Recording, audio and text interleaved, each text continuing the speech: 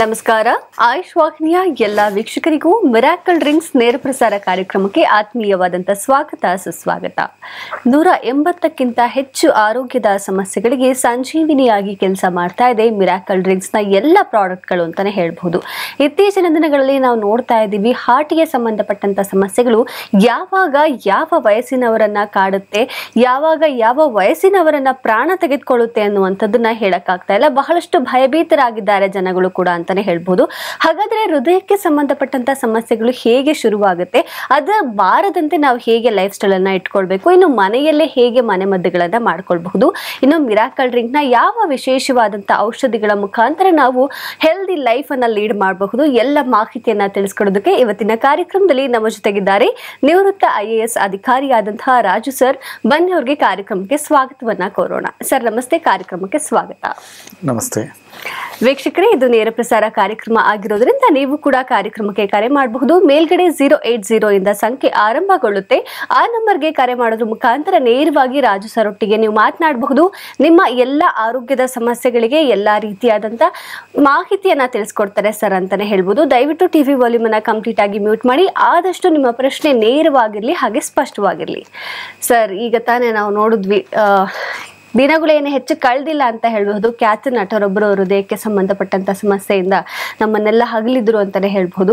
ಯಾವ ವಯಸ್ಸಿನಲ್ಲಿ ಯಾವಾಗ ಈ ಒಂದು ಹೃದಯಕ್ಕೆ ಸಂಬಂಧಪಟ್ಟಂತ ಸಮಸ್ಯೆ ಬರುತ್ತೆ ಅಂತ ಹೇಳೋದಕ್ಕೆ ಸಾಧ್ಯ ಇಲ್ಲ. ಈಗ ತಾನೇ ಆರೋಗ್ಯವಾಗಿದ್ದ ಮನುಷ್ಯ ಹೀಗೆ ನೋಡಿದ್ರೆ ಹಿಂಗಾಗ್ಬಿಟ್ಟಿದೆ ಅಂತ ಕೇಳ್ತೀವಿ. ಸೊ ನಿಮ್ಮ ಪ್ರಕಾರ ಹಾರ್ಟ್ಗೆ ಸಂಬಂಧಪಟ್ಟಂತೆ ನಾವ್ ಏನ್ ಮ್ಯಾನೇಜ್ಮೆಂಟ್ ಮಾಡ್ಕೊಳ್ಬಹುದು, ಮನೆ ಮದ್ದು ಏನ್ ಮಾಡ್ಕೊಳ್ಬಹುದು? ನೋಡಿ, ಒಂದ್ ಹೇಳ್ತೀನಿ, ನನಗೆ ಗೊತ್ತಿಲ್ಲ.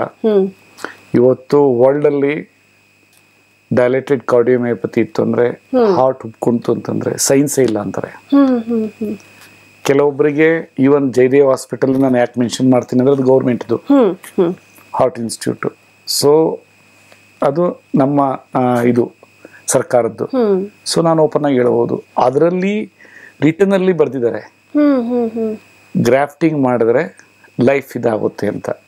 ಅಂತವ್ರಿಗೂ ಸಹ ಈಗ ನಾನೇನು ಸೈನ್ಸ್ ಡೆವಲಪ್ ಮಾಡಿದ್ದೀನಿ, ಎಕ್ಸ್ಟ್ರಾರ್ಡಿನರಿ ರಿಸಲ್ಟ್ಸ್ ಬರ್ತಾ ಇತ್ತು. ಆಮೇಲೆ ಇದು ಡಿಮೈಸ್ ಆಗೋದಂತೂ ನನ್ನ ಪ್ರಕಾರ ಸಡನ್ ಆಗಿ ಆಗಲ್ಲ. According to the research articles, heart problem sudden ಆಗಿ ಬರಲ್ವಂತೆ, ಅದು over A period of type ಆಗಿ ಬರೋದಂತೆ. ಕೆಲವೊಂದು ವೇಳೆ ನಮಗೆ ಸಿಗ್ನಲ್ ಕೊಡುತ್ತಂತೆ. ಸೊ ನಾವು ಇದೇನಿಲ್ಲ ಅದೇನೋ ಅಂತ ನಾವು ಲೈಟಾಗಿ ತಗೊಳ್ತೀವಿ ಅಂತ. ನನ್ನ batchmate, it was happened about 25 years back. Just service 5 ವರ್ಷ ಆಗಿತ್ತು. ಪಂಜಾಬ್ ಕೇಡರ್, ಟೆನ್ನಿಸ್, ಒಳ್ಳೆ handsome person from Tamil Nadu. So just tennis ಆಡ್ತಾ ಆಡ್ತಾ ಕೊಲೆಪ್ಸ್ ಆಗುತ್ತೆ. ಸೊ ಆ ರೀತಿ ಏನೋ ನಮಗೆ ಬರುತ್ತೆ, ಏನೋ ಸುಸ್ತಾಗುತ್ತೋ ಏನೋ ಆಗುತ್ತೆ ಅಂತ ನಾವು ಅದ್ರ ಮೇಲೆ ಮೀರಿ ಕೆಲಸ ಮಾಡ್ತೀವಿ ಒಂದೊಂದು ಟೈಮ್. ಸೊ ಅದನ್ನ ನಮಗೆ ಬಾಡಿ ಏನಿದೆ, ಏನು ಒಂಥರ ಸಿಗ್ನಲ್ ಕೊಡುತ್ತೆ, ಅದ್ರ ಪ್ರಕಾರ ಹೋಗ್ಲಿ ಅಂತ ನಾನು ಹೇಳ್ತೇನೆ. ಇವನ್ ವಾಕಿಂಗ್ ಡಾಕ್ಟರ್ BM ಹೆಗ್ಡೆ ಅವ್ರು ಮಾತ್ರ ಎಷ್ಟು ಚೆನ್ನಾಗಿ ಅವ್ರು ಎಕ್ಸ್ಪ್ಲೈನ್ ಮಾಡ್ತಾರೆ ಅಂದ್ರೆ, ಎಸ್ಪೆಷಲಿ ಅದು ಯು ಕೆನಾಟ್ ಇಮ್ಯಾಜಿನ್. ಇನ್ನ ಲೈಫ್ ಸ್ಟೈಲ್ ಏನು, meditation is most important. Second one is pranayama. Third one ಏನು ಅಂತಂದ್ರೆ, ನಮ್ಮ ಬಾಡಿನ ಯಾವಾಗಲೂ ಆಲ್ಕಲೈಲ್ ನೀಡೋದಕ್ಕೆ ಅಟ್ಲೀಸ್ಟ್ ನಿಂಬೆಹಣ್ಣಿನ ರಸ ಬೆಳಗ್ಗೆ ಕುಡಿಬೇಕು ವಿತ್ ಲಿಕ್ವರ್ ವಾಟರ್. ಮತ್ತೆ ಬೆಳ್ಳುಳ್ಳಿ, ಶುಂಠಿ, ಮೆಂತೆ ಕಾಳು, ಅದು ಪ್ರಿಬಯೋಟಿಕ್ಸ್. ಅದನ್ನ ಬೇರೆಯವರು ಬೇರೆದೆಲ್ಲ ಹೇಳ್ತಾರೆ, BP ಒಳ್ಳೆಯದು, ಶುಗರ್ಗೆ ಒಳ್ಳೆಯದು ಅಂತೆಲ್ಲದನ್ನ. ನಾನು ಟೆಕ್ನಿಕಲಿ ಹೇಳ್ತೀನಿ, ಅದು ಪ್ರಿಬಯೋಟಿಕ್. ನಮ್ಮ ಹೊಟ್ಟೆಲಿರೋ ಮೈಕ್ರೋಬ್ಸ್ ಅನ್ನ ಆಕ್ಟಿವೇಟ್ ಮಾಡುತ್ತೆ. ಅವು ಯಾವ ಪರ್ಟಿಕ್ಯುಲರ್ ಎನ್ಸೈಮ್ಸ್ ಬೇಕು, ಯಾವ ನ್ಯೂಟ್ರಿಯೆಂಟ್ಸ್ನ ರಿಲೀಸ್ ಮಾಡೋದಕ್ಕೆ ಊಟದಲ್ಲಿ, ಆ ನ್ಯೂಟ್ರಿಯೆಂಟ್ಸ್ ಯಾವ ಆರ್ಗನ್ಸ್ ಬೇಕು ಅವು ಗೊತ್ತಿದೆ. ನಮ್ಮಲ್ಲಿ more than 78 ಆರ್ಗನ್ಸ್ ಇದೆ. ಅವನ್ನೆಲ್ಲ ಆಕ್ಟಿವೇಟ್ ಮಾಡಿ ನರಿಶ್ಮೆಂಟ್ ಮಾಡುತ್ತೆ. ಅದು ಭಾರಿ ಇಂಪಾರ್ಟೆಂಟು. ಎರಡನೇದೇನು ಅಂತಂದ್ರೆ, ಎಲ್ಲ ಸೆಲ್ನ ಮೆಟಬಾಲಿಕ್ ಆಕ್ಟಿವಿಟಿ ಮಾಡೋದಕ್ಕೆ, ರೆಸ್ಪಿರೇಟರಿ ಸಿಸ್ಟಮ್ ಅನ್ನ ರೆಗ್ಯುಲೇಟ್ ಮಾಡೋದಕ್ಕೆ, ಆಮೇಲೆ ಸೆಲ್ಯುಲರ್ ಮೆಟಬಾಲಿಕ್ ಆಕ್ಟಿವಿಟಿ ಮಾಡೋದಕ್ಕೆ omega 3, omega 6 is very important. ಅದು ಮನೆಯಲ್ಲೇ ಇದೆ ಅಗಸೆ ಬೀಜದಲ್ಲಿ. ಅಗಸೆ ಮಜ್ಜಿಗೆ ಹೆಂಗ್ ಮಾಡ್ಬೇಕಂತ ಮೆರಿಕಲ್ ಫ್ಲಾಕ್ಸ್ ಡ್ರಿಂಕ್ಸ್ ಅಂತ ಹೊಡೆದ್ರೆ ಬಂದ್ಬಿಡ್ತೈತೆ. ಆಮೇಲೆ ಮೂರನೇದು ಸೆಲ್ನ ಡಿಟಾಕ್ಸ್ ಮಾಡಬೇಕಂದ್ರೆ ಬಾಡಿ ಡಿಟಾಕ್ಸ್ ಮಾಡಬೇಕು, ಕ್ಲೀನ್ನೆಸ್, ಅದು ಅದರಲ್ಲಿದೆ. ಸೊ ಆಮೇಲೆ ಹಸಿ ತರಕಾರಿ ರಸ, ಅದು ಹೆಂಗ್ ಮಾಡ್ಬೇಕು ಅಂತ ಎಲ್ಲಾನು ನಮ್ಮ ವೆಬ್ಸೈಟ್ ಅಲ್ಲಿ ಇದೆ. ಅದನ್ನ ಏನು B2 ಬೀಟ್ರೂಟು ಬಾಟಲ್ ಗಾರ್ಡು ಅಂದ್ರೆ ಸೋರೆಕಾಯಿ, C4 ಕ್ಯಾರೆಟ್, ಕ್ಯಾಬೇಜು, ಕುಕ್ಕುಂಬರ್ ಅಂದ್ರೆ ಸೌತೆಕಾಯಿ, ಸಿಲೇರಿ ಸಿಗಲ್ಲ ಹೆಚ್ಚಾಗಿ, ಕೊತ್ತಂಬರಿ ಸೊಪ್ಪು. ಇದನ್ನ ಯಾವ ರೀತಿ ಜ್ಯೂಸ್ ಮಾಡ್ಬೋದು, ಯಾವ ರೀತಿ ಸಲಾಡ್ ಮಾಡ್ಬೋದು ಅಂತ ಎಲ್ಲಾನು ಇದು ಮಾಡಿದ್ನಿ. ಸೊ ಇಷ್ಟು ಮಾಡ್ಕೊಂಡ್ರೆ ಅಂತಂದ್ರೆ ಬಾಡಿದು ಇದು. ಆಮೇಲೆ ಎಣ್ಣೆ ಬೆಣ್ಣೆ ತುಪ್ಪನ ಅವಾಯ್ಡ್ ಮಾಡಬೇಕು, ಹೆಚ್ಚ ತಿನ್ನಕ್ ಹೋಗ್ಬಾರ್ದು. 5 ಗ್ರಾಮ್ ಮೇಲೆ ಸಾಲ್ಟ್ ತಿನ್ನಕ್ ಹೋಗ್ಬಾರ್ದು. ಸೊ ಜಂಕ್ ಫುಡ್ ತಿನ್ನಬಾರ್ದು. ಒಂದು ವೇಳೆ ಎಂಜಾಯ್ ಮಾಡ್ತು ಅಂತಂದ್ರೆ ನೆಕ್ಸ್ಟ್ ಡೇ ಅದನ್ನ ಸ್ವಲ್ಪ ಕರಗಿಸ್ಬೇಕು. ಲಾರ್ಡ್ ಬುದ್ಧ ಏನ್ ಹೇಳ್ತಾರೆ ಅಂತಂದ್ರೆ, ಒಂದು ಊಟ ಮಾಡೋನು ಅತ್ಯುತ್ತಮ ಆರೋಗ್ಯ ಇರ್ತದಂತೆ, 2 ಊಟ ಮಾಡೋದು ಮಧ್ಯಮ ಅಂತೆ, 3 ಊಟ ಮಾಡೋದು ರೋಗಿಷ್ಟೇ ಅಂತ. ಅದು ಹೇಳಿರೋದು 2,500 years ಬ್ಯಾಕ್. ಸೊ ಆದ್ರಿಂದ ಊಟನೇ ನಾವು ಔಷಧಿಯಾಗಿ ಕಂಡ್ಕೊಂಡ್ರೆ ಸೊ ಅದು ಔಷಧಿಯಾಗಿ ನಮ್ಗೆ ಕೆಲಸ ಮಾಡುತ್ತೆ. ಎರಡನೇದು ಏನು ಅಂತಂದ್ರೆ, ನಮ್ಮ ತಾಕತ್ ಎಷ್ಟಿದೆ ಅಷ್ಟೇ ನೋಡ್ಕೊಡ್ಬೇಕು. ಒಂದೊಂದು ಟೈಮ್ ಬಿಯಾಂಡ್ ತಾಕತ್ತು. ಈಗ ನನಗೆ 62 ಇದಾಗ್ತೈತೆ. ಸೊ ನಾನು ಎಷ್ಟು ವಾಕ್ ಮಾಡ್ಬೇಕು, ಎಷ್ಟು ಇದು ಮಾಡ್ಬೇಕು ಅಂತ ನೋಡ್ಕೊಂಡು ಇದು ಮಾಡ್ಬೇಕು. ಸೊ ಅದು ಬಿಟ್ಬಿಟ್ಟು ಚಿಕ್ಕ ಹುಡುಗರಂಗೆ ಓಡಾಡೋದು ನಮಗೆ ಇದಾಗ್ತದೆ. ಅದೇ ನನ್ನ ಎಲ್ರಿಗೂ ಹೇಳೋದು. ತುಂಬಾ ಕುತೂಹಲಕಾರಿಯಾಗಿದೆ ಸರ್. ಮತ್ತಷ್ಟು ಮಾತನಾಡೋಣ. ವೀಕ್ಷಕರೇ, ಈಗ ತಾನೇ ನಾವು ಹೃದಯಕ್ಕೆ ಸಂಬಂಧಪಟ್ಟಂತ ಸಮಸ್ಯೆಗಳ ಬಗ್ಗೆ ಮಾತನಾಡ್ತಾ ಇದ್ವಿ. ಅದನ್ನ ಕುರಿತಾಗಿ ಒಬ್ರು ಮಾತನಾಡಿದ್ದಾರೆ, ಬನ್ನಿ ನೋಡೋಣ. ನಿಮ್ಮ ಹೆಸರು ಏನ್ ಹೇಳ್ರಿ? ನಾರಾಯಣ್ ಕುಮಾರ್. ಏಜ್ ಎಷ್ಟು? 53. ಯಾವ ಊರ್ನವ್ರು ನೀವು? ಆನೇಕಲ್ನ. ಸೊ ಹೇಳ್ರಿ, ನಿಮ್ದು ಏನ್ ಪ್ರಾಬ್ಲಮ್ ಇತ್ತು? ಸರ್ BP ಶುಗರು ಎಲ್ಲ ಇತ್ತು. ಆಮೇಲೆ ಏನೇನಿತ್ತು? ಹಾರ್ಟ್ ಪ್ರಾಬ್ಲಮ್ ಇತ್ತು. ಸ್ಟೆಂಟ್ ಹಾಕಿದ್ರು. ಸ್ಟೆಂಟ್ ಅಂದ್ರೆ ಎಂಜಿಯೋಗ್ರಾಮ್ ಮಾಡಿದ್ರು. ಸ್ಟೆಂಟ್ ಇಲ್ಲ, ಎಂಜಿಯೋಗ್ರಾಮ್ ಮಾಡಿದ್ರು. ಅದ್ರದ್ದು ಟ್ಯಾಬ್ಲೆಟ್ಸ್ ಎಲ್ಲ ನಿಲ್ಸಿದೀವಿ. ಹಂಗಲ್ಲ, ಮೊದಲು ಹೆಂಗಿತ್ತು, ಇವಾಗ ಹೆಂಗಿದೆ ಅಂತ. ಫಸ್ಟ್ ಏನೇನ್ ಪ್ರಾಬ್ಲಮ್? ಫಸ್ಟ್ ಉಸಿರು ಕಟ್ಟದಂಗ ಆಗ್ತಾಯಿತ್ತು. ಎಷ್ಟು ದಿವಸದಿಂದ? ಅದು ಒಂದು ವರ್ಷ, 2 years ಇತ್ತು. ಆಮೇಲೆ ಈಗ ಇಲ್ಲಿ ಬಂದೋದ್ಮೇಲಿಂದ ಸ್ವಲ್ಪ ಟ್ಯಾಬ್ಲೆಟ್ಸ್ ಎಲ್ಲ ಅವಾಯ್ಡ್ ಮಾಡಿದ್ದಾರೆ. ಈಗ ಜಸ್ಟ್ ಈಗ ಹೇಳ್ರಿ, ನಿಮ್ಮ ಆಕ್ಸಿಜನ್ ಸ್ವಲ್ಪ ಕಮ್ಮಿ ಆದಂಗ ಆಗೋದು, ಉಸಿರು ಕಟ್ಟದಂಗ ಆಗೋದು. ಈಗ ಅದೆಲ್ಲ ಆ ಪ್ರಾಬ್ಲಮ್ ಏನಿಲ್ಲ. ನಮ್ದು ಎಷ್ಟು ದಿವಸ ತಗೊಳ್ತಾ ಇದ್ರಿ ಮೆಡಿಸಿನ್? 1 ತಿಂಗಳು. 1 ತಿಂಗಳಿಗೆ ಏನೇನು ರಿಸಲ್ಟ್ಸ್ ಬಂತ ಹೇಳ್ರಿ? 1 ತಿಂಗಳಿಗೆ ಅಂದ್ರೆ ಸುಸ್ತು ಸ್ವಲ್ಪ ಕಮ್ಮಿ ಆಯ್ತು. ಎಷ್ಟು ದಿನದಲ್ಲಿ ಕಡಿಮೆ ಆಯ್ತು? ಒಂದು ವಾರಕ್ಕೆ ಸುಸ್ತೆಲ್ಲ ಕಮ್ಮಿ ಆಯ್ತು. ಆಮೇಲೆ ಏನೇನು ಚೇಂಜಸ್ ಆಯ್ತು? ಆಮೇಲೆ ಚೆನ್ನಾಗಿ ಓಡಾಡೋದಕ್ಕೆ. ಚೆಸ್ಟ್ ಪೇನ್ ಯಾವಾಗ ಹೋಯ್ತು? ಚೆಸ್ಟ್ ಪೇನ್ ಹೋಯ್ತು. ಎಷ್ಟು ದಿನದಲ್ಲಿ ಹೋಯ್ತು? 3 ದಿನದಲ್ಲಿ ಹೋಯ್ತು? 15 ದಿನದಲ್ಲಿ ಹೋಯ್ತು? 15 ದಿವಸ ಚೆಸ್ಟ್ ಪೇನ್ ಆಯ್ತು. ಚೆಸ್ಟ್ ಪೇನ್ ಈಗ ಒಂಚೂರು ಏನು ಅದ್ರ ಪ್ರಾಬ್ಲಮ್ ಇಲ್ಲ, ಸಿಂಪ್ಟಮ್ಸ್ ಏನಿಲ್ಲ. ಮೊದ್ಲಂದ್ರೆ ಸ್ವಲ್ಪ ದೂರ ನಡೆದ್ರೆ ಸುಸ್ತಾಗೋದು, ಈ ತರ ಎಲ್ಲ ಆಗ್ತಾ ಇತ್ತು. ಈಗ ಆತರ ಏನು ಇಲ್ಲ. ಈಗ ಅದೇ ಆರಾಮಾಗಿದ್ದಾರೆ. ಈಗ ಅದೇ BP ಶುಗರ್ ಟ್ಯಾಬ್ಲೆಟ್ ಕಂಟಿನ್ಯೂ ಮಾಡ್ತಾ ಇದ್ದಾರೆ. ವಂಡರ್ಫುಲ್. BP ಶುಗರ್ ಅಲ್ಲಿ ಏನ್ ವ್ಯತ್ಯಾಸ ಬಂದಿದೆ? ಫಸ್ಟ್ 300 ಚಿಲ್ಲರೆ ಈ ತರ ಇರ್ತಾ ಇತ್ತು ಫಾಸ್ಟಿಂಗ್ ಅಲ್ಲಿ. ಅಲ್ಲ, ಫಾಸ್ಟಿಂಗ್ ಅಲ್ಲಿ 200 ಚಿಲ್ಲರೆ ಇರ್ತಾ ಇತ್ತು. ಆಮೇಲೆ ಫಾಸ್ಟಿಂಗ್ ಅಲ್ಲಿ ಅಂದ್ರೆ ಊಟ ಆದ್ಮೇಲೆ ಒಂದು 300 ಚಿಲ್ಲರೆ, 350 ಈ ತರ ಇರ್ತಾ ಇತ್ತು. ಈಗ ಊಟಕ್ಕೆ ಮೊದ್ಲು 140 ಇತ್ತು, ಊಟ ಆದ್ಮೇಲೆ 200 ಚಿಲ್ಲರೆ. Very good. ಅದರಲ್ಲೊಂದು ಒಳ್ಳೆ ವೆರಿ ಗುಡ್ ಅಪ್ಪ, ವೆರಿ ಗುಡ್, ಥ್ಯಾಂಕ್ ಯು. ಈಗ ನೀವು ಹೇಳಿ ಮೇಡಮ್, ನಿಮ್ದು ವೆರಿಕೋಸ್ ವೈನ್. ಹೇಳಿ.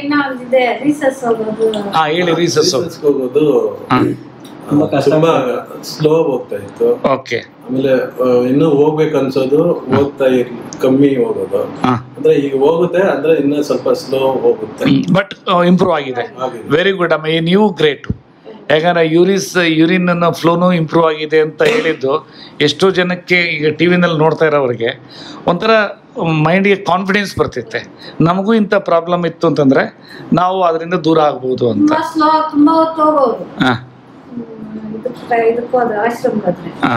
ಆಮೇಲೆ ನೈಟಲ್ಲೆಲ್ಲ ಜಾಸ್ತಿ ಒಂದು 3 ಸತಿ ಈ ತರ ಹೇಳ್ತಾ ಇದ್ದೆ, ಈಗ 1-2 ಸತಿ. ವೆರಿ ಗುಡ್ ಅಪ್ಪ. 1 ಸತಿ 2 ಸತಿ. Very good. 1 ತಿಂಗಳಿಗೆ ಈಗ ಬ್ರಾಂಕಿಯಲ್ ಒಂದಿದೆ, ಬೆಸ್ಟ್ ಎನರ್ಜಿ ಇತ್ತು. ಒಂದು 15 ದಿನ ಆದ್ಮೇಲೆ ನೆಗಡಿ ಬಂತು. ಎದೆ ನೆಗಡಿ 4 ವರ್ಷ ಆಗಿತ್ತು ನೆಗಡಿ ಇತ್ತು. ನೆಗಡಿ ಕಫ ಬರೋದು, ಕಫ ಇರೋದು. ನೆಗಡಿ ಬಂದು ಎದೆ ತುಂಬಾ ಸಮಸ್ಯೆ ಕೊಟ್ಟು ಅಂದ್ರೆ ಮೆಡಿಸಿನ್ ಹೋಗ್ಲಿಲ್ಲ ಅವರು, ಮನೆ ರೆಮಿಡಿನೇ ಇದ್ರು. Very good. ಅದಕ್ಕೆ ನೆನ್ನೆ ಹೋಗ್ಲಿ ಅಂತ test ಮಾಡಿಸಿದ್ವಿ. Very good, very good. ಸರಿ, ಅದನ್ನ ಬ್ರಾಂಕೆಟ್ಸ್ ನಾನು ಅದನ್ನು ನೋಡ್ತೀನಿ. ಮತ್ತೆ ನಿಮ್ದು ವೆರಿಕೋಸ್ ವೈನ್ ಹೆಂಗಿದೆ? ವೆರಿಕೋಸ್ ವೈನ್ ಕಣ್ಣು ಮೇಲೆ ಗುಡ್ಡೆ ಇತ್ತು, ಬಿಪಿ ಇತ್ತು, ಸ್ವಲ್ಪ ಬಾಡಿ ಹೆವಿ ಅನ್ಸೋದು. ಆಮೇಲೆ ಈಗ ನೋವಿಲ್ಲ. ಆಮೇಲೆ ಎಲ್ಲಂದ್ರೆ ಗಂಟು ಕೊಟ್ಕೊಂಡ್ರೆ ಅದೇ ನಂಗೆ ದೊಡ್ಡ ಸಮಸ್ಯೆ ಅಂತ ಇದೆ. ಎಲ್ಲಂದ್ರಲ್ಲಿ ಈಗ ಗಂಟಿಲ್ಲ, ಈ ಗಂಟು ನೋವಿಲ್ಲ. Very good. ಎಷ್ಟು ದಿನಕ್ಕೆ ಇದೆಲ್ಲ? ಒಂದೇ ತಿಂಗಳಲ್ಲಿ? ಇದೇ 1 ತಿಂಗಳು ತೆಗೆದುಕೊಂಡೆ ನಾನು. ಆಮೇಲೆ ಅದೇನ ನೋವು ತುಂಬಾ ನೋವು ಬರೋದು, ವೇರಿಕಸ್ ವೇನ್ ಅದ್ ನೋವುಗಳಿಂದ ಮೇನ್ ನನ್ಗೆ ಇದು ಸಮಸ್ಯೆ. ಮತ್ತೆ ಮಸಾಜ್ ಮಾಡ್ತಾ ಇರ್ಬೇಕಾಗಿತ್ತು, ಅದೆಲ್ಲ ಹೋಯ್ತು ಈಗ. ಈಗ ಅದು ಸಮಸ್ಯೆ ಆಗ್ತಾ ಇದೆ. ಮತ್ತೆ ಅದು ಯಾವಾಗ್ಲೂ ಎತ್ಕೊಂಡು ಮಸಾಜ್ ಮಾಡ್ಬೇಕು, ಈ ತರ ಇದ್ ಮಾಡ್ಬೇಕು ಅನ್ನೋದೇನಿಲ್ಲ. ಮೊದಲು ತುಂಬಾ ನೋವು ಬರೋದು, ಮುಚ್ಕೊಂತ ಇದ್ದೆ, ಈಗ ಮುಚ್ಕೊಳ್ಳೋದು ಏನು ನಾಯಿಗಳು ಏನು. Very good. ನಿಮ್ಮ ಹೆಸರು ಹೇಳ್ರಿ? ಎಷ್ಟು ಏಜ್ ನಿಮ್ದು? 46. ಯಾವ ಊರು ನಿಮ್ದು? ವೆರಿ ಗುಡ್ ಅಮ್ಮ. ವೆಯ್ಟ್ ಎಷ್ಟು ಕಡಿಮೆ ಆಗಿದ್ರಿ ಮೊದಲು? ವೆಯ್ಟ್ 1 kg ಆಗಿದೆ ಅನ್ಕೊಂತೀನಿ. ಓಕೆ ಓಕೆ, ಥ್ಯಾಂಕ್ಸ್ ಅಮ್ಮ. ಸ್ವಲ್ಪ ಇತ್ತು ಬಾಡಿ, ಈಗ ಲೈಟ್ ಆಗಿದೆ. ಥ್ಯಾಂಕ್ಸ್. ನೋಡಿದ್ರಲ್ವಾ ವೀಕ್ಷಕರೇ, ಎಷ್ಟು ವಿಶೇಷವಾದಂತ ಅದ್ಭುತವಾದಂತ ಒಂದು ವಿಚಾರವನ್ನ ನಮ್ಮ ಜೊತೆ ಅವರು ಹಂಚ್ಕೊಂಡ್ರು ಅಂತ ಹೇಳಿ. ಸರ್, ಇವ್ರ ಬಗ್ಗೆ ನೀವು ನೋಡಿ, ಒಂದ್ ಹೇಳ್ತೀನಿ. ಇವರ ಮಿಸ್ಸಸ್, ಈಗ ಅವ್ರ ಪಕ್ಕದಲ್ಲಿದ್ದವರು, ಅವ್ರು ಫಸ್ಟ್ ಹಾರ್ಟ್ ಪೇಷಂಟು. ಸೊ ಅವ್ರದ್ದು ರಾಮಕೃಷ್ಣ ಅಂತ, ಮತ್ತೆ ನಾನು ತೋರಿಸ್ತೀನಿ, ಇವತ್ತು ಬಂದಿದ್ರು. ಇವ್ರಿಗೆ 1 ತಿಂಗಳಿಗೆ ನೋಡ್ರಿ 2 ವರ್ಷದ್ದು ಅನ್ಸೈನಾ ಅಂದ್ರೆ ಚೆಸ್ಟ್ ಪೇನ್ ಜಸ್ಟ್ ಒಂದು 15 ಡೇಸ್ ಅಲ್ಲಿ ಹೊರಟೋಗಿದೆ. ನಿದ್ದೆ ಬರ್ತಾ ಇರ್ಲಿಲ್ಲ ಅಂತೆ. ಆಮೇಲೆ ಏಂಜಿಯೋಗ್ರಾಮ್ ಮಾಡಿಸಿದ್ದಾರೆ. ಆಮೇಲೆ ಏಂಜಿಯೋಪ್ಲಾಸ್ಟಿ ಅನ್ನೋ ಹೊತ್ತಿಗೆ ಅವರು ಮತ್ತೆ ಇಲ್ಲಿ ಬಂದಿದ್ದಾರೆ. ಸೊ ಬೇಡ, ನಾನು ನ್ಯಾಚುರಲ್ ಆಗಿ ಹೋಗೋಣ ಅಂತ. ಸೊ ಆಮೇಲೆ ಅವ್ರ ಮಿಸ್ಸಸ್ ವೆರಿಕೋಸ್ ವೈನು, ಆಮೇಲೆ ಈ ಕೈ ಮೇಲೆಲ್ಲ ಒಂಥರ ಲಮ್ಸ್ ಟೈಪ್ ಮಾಂಸದ ಒಂಥರ. ಆಮೇಲೆ ಅದು ಯಾವಾಗಲೂ ಮಸಾಜ್ ಮಾಡ್ಬೇಕಾಯ್ತಂತೆ. ಆಮೇಲೆ ವೆರಿಕೋಸ್ ವೈನ್ ಅಂದ್ರೆ ನಾನು ಹೇಳಿದ್ದು ಕರೆಕ್ಟಾಗಿ ಫಾಲೋ ಮಾಡಿದ್ರೆ ರಿಸಲ್ಟ್ಸ್ ಅಂತೂ ಇದ್ದೇ ಇದೆ. ಎಸ್, ಡೆಫಿನೆಟ್ಲಿ ಮಾತನಾಡೋಣ ಸರ್. ಕರೆಗಳು ಸಿದ್ಧವಾಗಿದೆ, ನೋಡ್ಬಿಡೋಣ. ಹಲೋ, ನಮಸ್ತೆ. ಹಲೋ, ನಮಸ್ತೆ. ಎಲ್ಲಿಂದ ಕರೆ ಮಾಡ್ತಿದ್ದೀರಾ? ನಾವು ತರೀಕೆರೆಯಿಂದ ಕರೆ ಮಾಡ್ತಿದೀವಿ. ಮಾತನಾಡಿ ಸರ್. ಹೇಳಿ. ನಮಸ್ತೆ. ನಮಸ್ತೆ ಸರ್. ನಮ್ಮ ಹಸ್ಬೆಂಡಿಗೆ ಅವ್ರಿಗೆ ಶುಗರ್ ಪೇಷಂಟ್, ಸ್ವಲ್ಪ ಒಬೆಸಿಟಿ ಇದೆ. ಬಾಡಿ ಸ್ವಲ್ಪ ದಪ್ಪ ಇಲ್ಲ, ಬಟ್ ಬೊಜ್ಜು ಅಂದ್ರೆ ಹೊಟ್ಟೆ ಮೇಲೆ ಬೊಜ್ಜು ಇದೆ. ಸ್ವಲ್ಪ ವೆಯ್ಟ್ ಇಲ್ಲ, ನಾರ್ಮಲ್ ಆಗಿದ್ದಾರೆ, ಬಟ್ ಹೊಟ್ಟೆ ಮೇಲೆ ಬೊಜ್ಜು ಇದೆ. ಅದಕ್ಕೆ ಕರೆಸ್ತಿಲ್ಲ. ಏನ್ ಟ್ರೀಟ್ಮೆಂಟ್ ಅಂದ್ರು. ಸ್ವಲ್ಪ ಇದು ಅದೇ ಶುಗರ್ ಪೇಷಂಟ್ ಇದ್ದಾರೆ, ಅದಕ್ಕೆ ಏನಾದ್ರು ತಗೊಂಡ್ಬೇಕಂದ್ರೆ ಸ್ವಲ್ಪ ಭಯ ಆಗುತ್ತೆ. ಸೊ ಶುಗರ್ ಪೇಷಂಟ್ ಇದೆ, ಒಬೆಸಿಟಿ ಇದೆ. ಒಂದ್ ಹೇಳ್ತೀನಿ, ನಾನು ಏನ್ ಮಾಡಿದೀನಿ ಅದ್ ತಗೊಳೋದಕ್ಕೆ ಏನ್ ಭಯ ಪಡ್ಬೇಕಾಗಿಲ್ಲ. ಇದು ಬೇಸಿಕಲಿ ನಾನು ಪಬ್ಲಿಕ್ಗೆ ಮಾರ್ಕೆಟಿಂಗ್ ಮಾಡಕ್ಕಲ್ಲ ಡೆವಲಪ್ ಮಾಡಿದ್ದು, ಇದು ನಮ್ಮ ಫ್ಯಾಮಿಲಿಗೆ. ಸೊ ನಂತರ ಇದು honourable union ministers, honourable judges ಇವರೆಲ್ಲನೂ public ಬರಬೇಕು ಅಂದಾಗ ಗೌರ್ಮೆಂಟ್ ಆಫ್ ಇಂಡಿಯಾ ಮತ್ತು ಗೌರ್ಮೆಂಟ್ ಆಫ್ ಕರ್ನಾಟಕ ಫಂಡೆಡ್ಡಿಂದ ಇದು ಪಬ್ಲಿಕ್ ಬಂದಿರೋದು. ಇದು 100% ಇದು ಗಿಡಮೂಲಿಕೆಗಳಲ್ವ, ಇದರಲ್ಲಿ ಯಾವ ರಸನೂ ಇಲ್ಲ. ಅಂದರೆ ಪ್ಯೂರಿಫೈಡ್ ಮೆಟಲ್ಸ್ ಅಂತ ಏನು ನಾವು ಆಯುರ್ವೇದಿಕ್ ಸೈನ್ಸ್ ಪ್ರಕಾರ ಮಿಕ್ಸ್ ಮಾಡ್ತೀವಿ, ಅದರಲ್ಲಿ ಇಲ್ಲೇನೂ ಇಲ್ಲ. ಇದನ್ನು ನಾವು 100% ಡೈರೆಕ್ಟಾಗಿ ಹೆಲ್ತ್ ಸಪ್ಲಿಮೆಂಟ್ ಅಂತ ಹೇಳ್ಬೋದು. ಬಟ್ ಏನಂದರೆ ಇದರಲ್ಲಿ ತಗೊಂಡು ನಾನು ಹೇಳಿದ್ದು ಪತ್ತೆ ಮಾಡಿದ್ರೆ 3 ದಿನದಲ್ಲಿ ಕಂಟ್ರೋಲ್ ಆಗೋಗ್ಬಿಡ್ತೈತೆ. ಆವಾಗ ನೀವು ಏನೇ ಮೆಡಿಕೇಷನ್ ಇದ್ದರೆ ಅದನ್ನು ಕಡಿಮೆ ಮಾಡಬೇಕು. ಮತ್ತು ಒಂದು ಕಿವಿ ಮಾತು ನಿಮ್ಗೆ ಹೇಳ್ತೀನಿ, ಅವರು ಬೈ ಚಾನ್ಸ್ ಕೊಲೆಸ್ಟ್ರಾಲ್ ಟ್ಯಾಬ್ಲೆಟು ಅಥವಾ ಬ್ಲಡ್ ಥಿನ್ನರ್ ತೊಗೊಳ್ತಾ ಇದ್ರು ಅಂತಂದರೆ ಅದನ್ನು ನಾನು ಹೇಳೋ ಪಥ್ಯದಲ್ಲಿ ಒಂದು 3 ದಿನ 1 ವಾರದಲ್ಲಿ ಬಿಟ್ಬಿಡ್ಬೋದು. ಬಿಟ್ಬಿಡ್ತು ಅಂತಂದರೆ ಇನ್ನೂ ಫಾಸ್ಟಾಗಿ ವರ್ಕ್ ಆಗುತ್ತೆ. ಯಾಕೆಂದರೆ ಕೊಲೆಸ್ಟ್ರಾಲ್ ಟ್ಯಾಬ್ಲೆಟ್ ತೊಗೊಂಡ್ರೆ ಲಿವರ್ಗೆ ತುಂಬ ಪ್ರಭಾವ ಪಡ್ತೈತೆ. ಇವನ್ನು ಎಷ್ಟೋ ಡಾಕ್ಟರ್ಸು ಜಾಸ್ತಿನೇ ತಗೊಳ್ಳೋಕೆ ಕೇಳೋದಿಲ್ಲ. ಅವರು ಇಷ್ಟೇ ದಿನ ತೊಗೊಳ್ಳಿ, ಆಮೇಲೆ ಅದನ್ನು ಬಿಟ್ಬಿಡ್ರಿ, ಆಮೇಲೆ ನಾರ್ಮಲ್ ಆದಾಗೆ ಅಂತ. ಸೊ ಅದೆಲ್ಲ ಇದಾಯಿತು ಅಂತಂದರೆ ನಿಮಗೆ ರಿಸಲ್ಟ್ಸ್ ಅಂತೂ 1 ತಿಂಗಳದಲ್ಲೇ ಫಾಸ್ಟಿಂಗು 297, ಪೋಸ್ಟು 407, ಆಮೇಲೆ HbA1c 11.84 ಇರೋರ್ದು ನಾರ್ಮಲ್ ಆಗಿದೆ. ಅದು ಅವರು ಯಾವ ಒಂದು ಅಲೋಪತಿಕ್ ಮೆಡಿಕೇಶನ್ ತೊಗೊಂಡಿಲ್ಲ, ಸ್ಟ್ರೈಟ್ ಬಂದು ಈಗ ಅವ್ರದ್ದು ವೆಯ್ಟ್ ಡೌನ್ ಆಯಿತು. ನೋಡಿದ್ರು ಇದು ಈ ರೀತಿ ಅಬ್ನಾರ್ಮಾಲಿಟಿತ್ತು, ಸ್ಟ್ರೈಟ್ ಬಂದರು. ಸ್ಟ್ರೈಟ್ ಅಂದರೆ ಬಾಡಿನಲ್ಲಿ ಅಷ್ಟು ಶಕ್ತಿ ಇದೆ. ಆ ಪರ್ಟಿಕ್ಯುಲರ್ ಬೀಟಾ ಸೆಲ್ಸು ಅದು ಪ್ಯಾಂಕ್ರಿಯಸ್ಗೆ ಏನು ನರಿಷ್ಮೆಂಟ್ ಮಾಡಬೇಕು ಅದನ್ನೇ ನಾನು ಮಾಡ್ತಾ ಇರೋದು. ಅದಕ್ಕೇನು ಆಹಾರ ಕೊಡಬೇಕು ಅದನ್ನು ಕೊಟ್ಟು ಇದು ಮಾಡ್ತಾ ಇರೋದು. ಇದು ಮೆಡಿಸಿನ್ ಅಲ್ಲ, ಅದಕ್ಕೇನು ಭಯಪಡೋದಂಗಿಲ್ಲ. ಇವನ್ನು 1 ಬಾಟ್ಲ್ ಔಷಧಿ ಕುಡಿದ್ರೂ ಸಹ ಸೈಡ್ ಎಫೆಕ್ಟ್ ಏನೂ ಆಗಲ್ಲ. ಸೊ ಬಟ್ ಏನು ಅಂದರೆ ನಾನು ಹೇಳಿದ್ರೆ ಸ್ವಲ್ಪ ನಾಲಿಗೆ ಕಂಟ್ರೋಲ್ ಇಟ್ಕೊಳ್ಬೇಕು. ಕೆಲವರೆಲ್ಲ ಆಲ್ಕೋಹಾಲ್ ಜಾಸ್ತಿ ತೊಗೊಂಡ್ಬಿಡ್ತಾರೆ, ಅದರಲ್ಲೂ ಶುಗರ್ ಇರ್ತೈತೆ, ಬಿಯರ್ ಜಾಸ್ತಿ ತೊಗೊಳ್ತಾರೆ, ಆವಾಗ ಅದು ಸ್ವಲ್ಪ ಲೇಟ್ ಆಗುತ್ತೆ. ನಾನು ಹೇಳಿದ್ದು ಒಂದು 20 ಪೇಜ್ದು ಬುಕ್ ಕೊಡ್ತೀನಿ ಪ್ರತಿಯೊಬ್ಬರಿಗೂ ಸಹ ಫ್ರೀಯಾಗಿ. ಆ ಬುಕ್ಕಲ್ಲಿ ಎಲ್ಲ ಬರೆದಿದ್ದೀನಿ, ಏನು ಬೇಕು ಏನು ತಿನ್ನಬಾರ್ದು ಅಂತೆಲ್ಲ. ನಾನು ಅದನ್ನು ಫಾಲೋ ಮಾಡ್ತಂದ್ರೆ ಒಂದು ತಿಂಗಳಿಗೇನೆ ನೀವು ನೋಡ್ಬೋದು ಎಲ್ಲ ರಿಸಲ್ಟ್ಸ್. ಏನು ಚಿಂತೆ ಮಾಡಕ್ಕೆ ಹೋಗ್ಬೇಡ್ರಿ. ಧನ್ಯವಾದ. ಮತ್ತೊಂದು ಕರೆ ಇದೆ. ಹಲೋ, ನಮಸ್ತೆ. ನಮಸ್ಕಾರ, ಎಲ್ಲಿಂದ ಕರೆ ಮಾಡ್ತಿದ್ದೀರಾ? ನಾವು ರಾಯಚೂರು ಮೇಡಮ್. ನಮ್ದು ಪ್ರಶ್ನೆ ಕೇಳಿ, ನೇರವಾಗಿ ಸರ್ ಇದ್ದಾರೆ. ಹೇಳ್ರಲ್ಲ. ನಮಸ್ತೆ ಸರ್. ನಮ್ಮ ಹೆಣ್ಮಕ್ಳಿಗೆ ಹಲೋ ಹೇಳ್ರಿ, ಕೇಳಿಸ್ತಾ ಇದೆ. ನಮ್ಮ ಹೆಣ್ಮಕ್ಳಿಗೆ ಈಗ 4 ವರ್ಷದಿಂದ SLE ಪ್ರಾಬ್ಲಮ್ ಸರ್. ಗೊತ್ತಾಯ್ತು. ನೋಡಪ್ಪ, ಹೇಳ್ರಿ ಸರ್. ಅದ್ರಲ್ಲಿಂದ ಏನಾಗ್ಬಿಟ್ಟಿತ್ತು ಅಂದ್ರೆ, ನಿಮ್ಮ ಧ್ವನಿ ಸರಿಯಾಗಿ ಕೇಳಿಸ್ತಾ ಇಲ್ಲ, ಸ್ವಲ್ಪ ಹೊರಗಡೆ ಬಂದು ಮಾತನಾಡಿ ಜೋರಾಗಿ. ಸರ್ ಅದರಿಂದ ಹೆಣ್ಮಕ್ಳಿಗೆ ಹೇಳ್ರಿ ಕೇಳಿಸ್ತದೆ. SLE ಗೊತ್ತು, ಆಟೋ ಇಮ್ಯೂನ್ ಡಿಸೀಸ್. ಹೇಳ್ರಿ. ಹನ್ರಿ. ಇದರ್ಲಿಂದ ಈಗ ಕಣ್ಣು ಸತ್ಯ ಹೋಗ್ಬಿಟ್ಟಿದ್ದಾರೆ ಸರ್.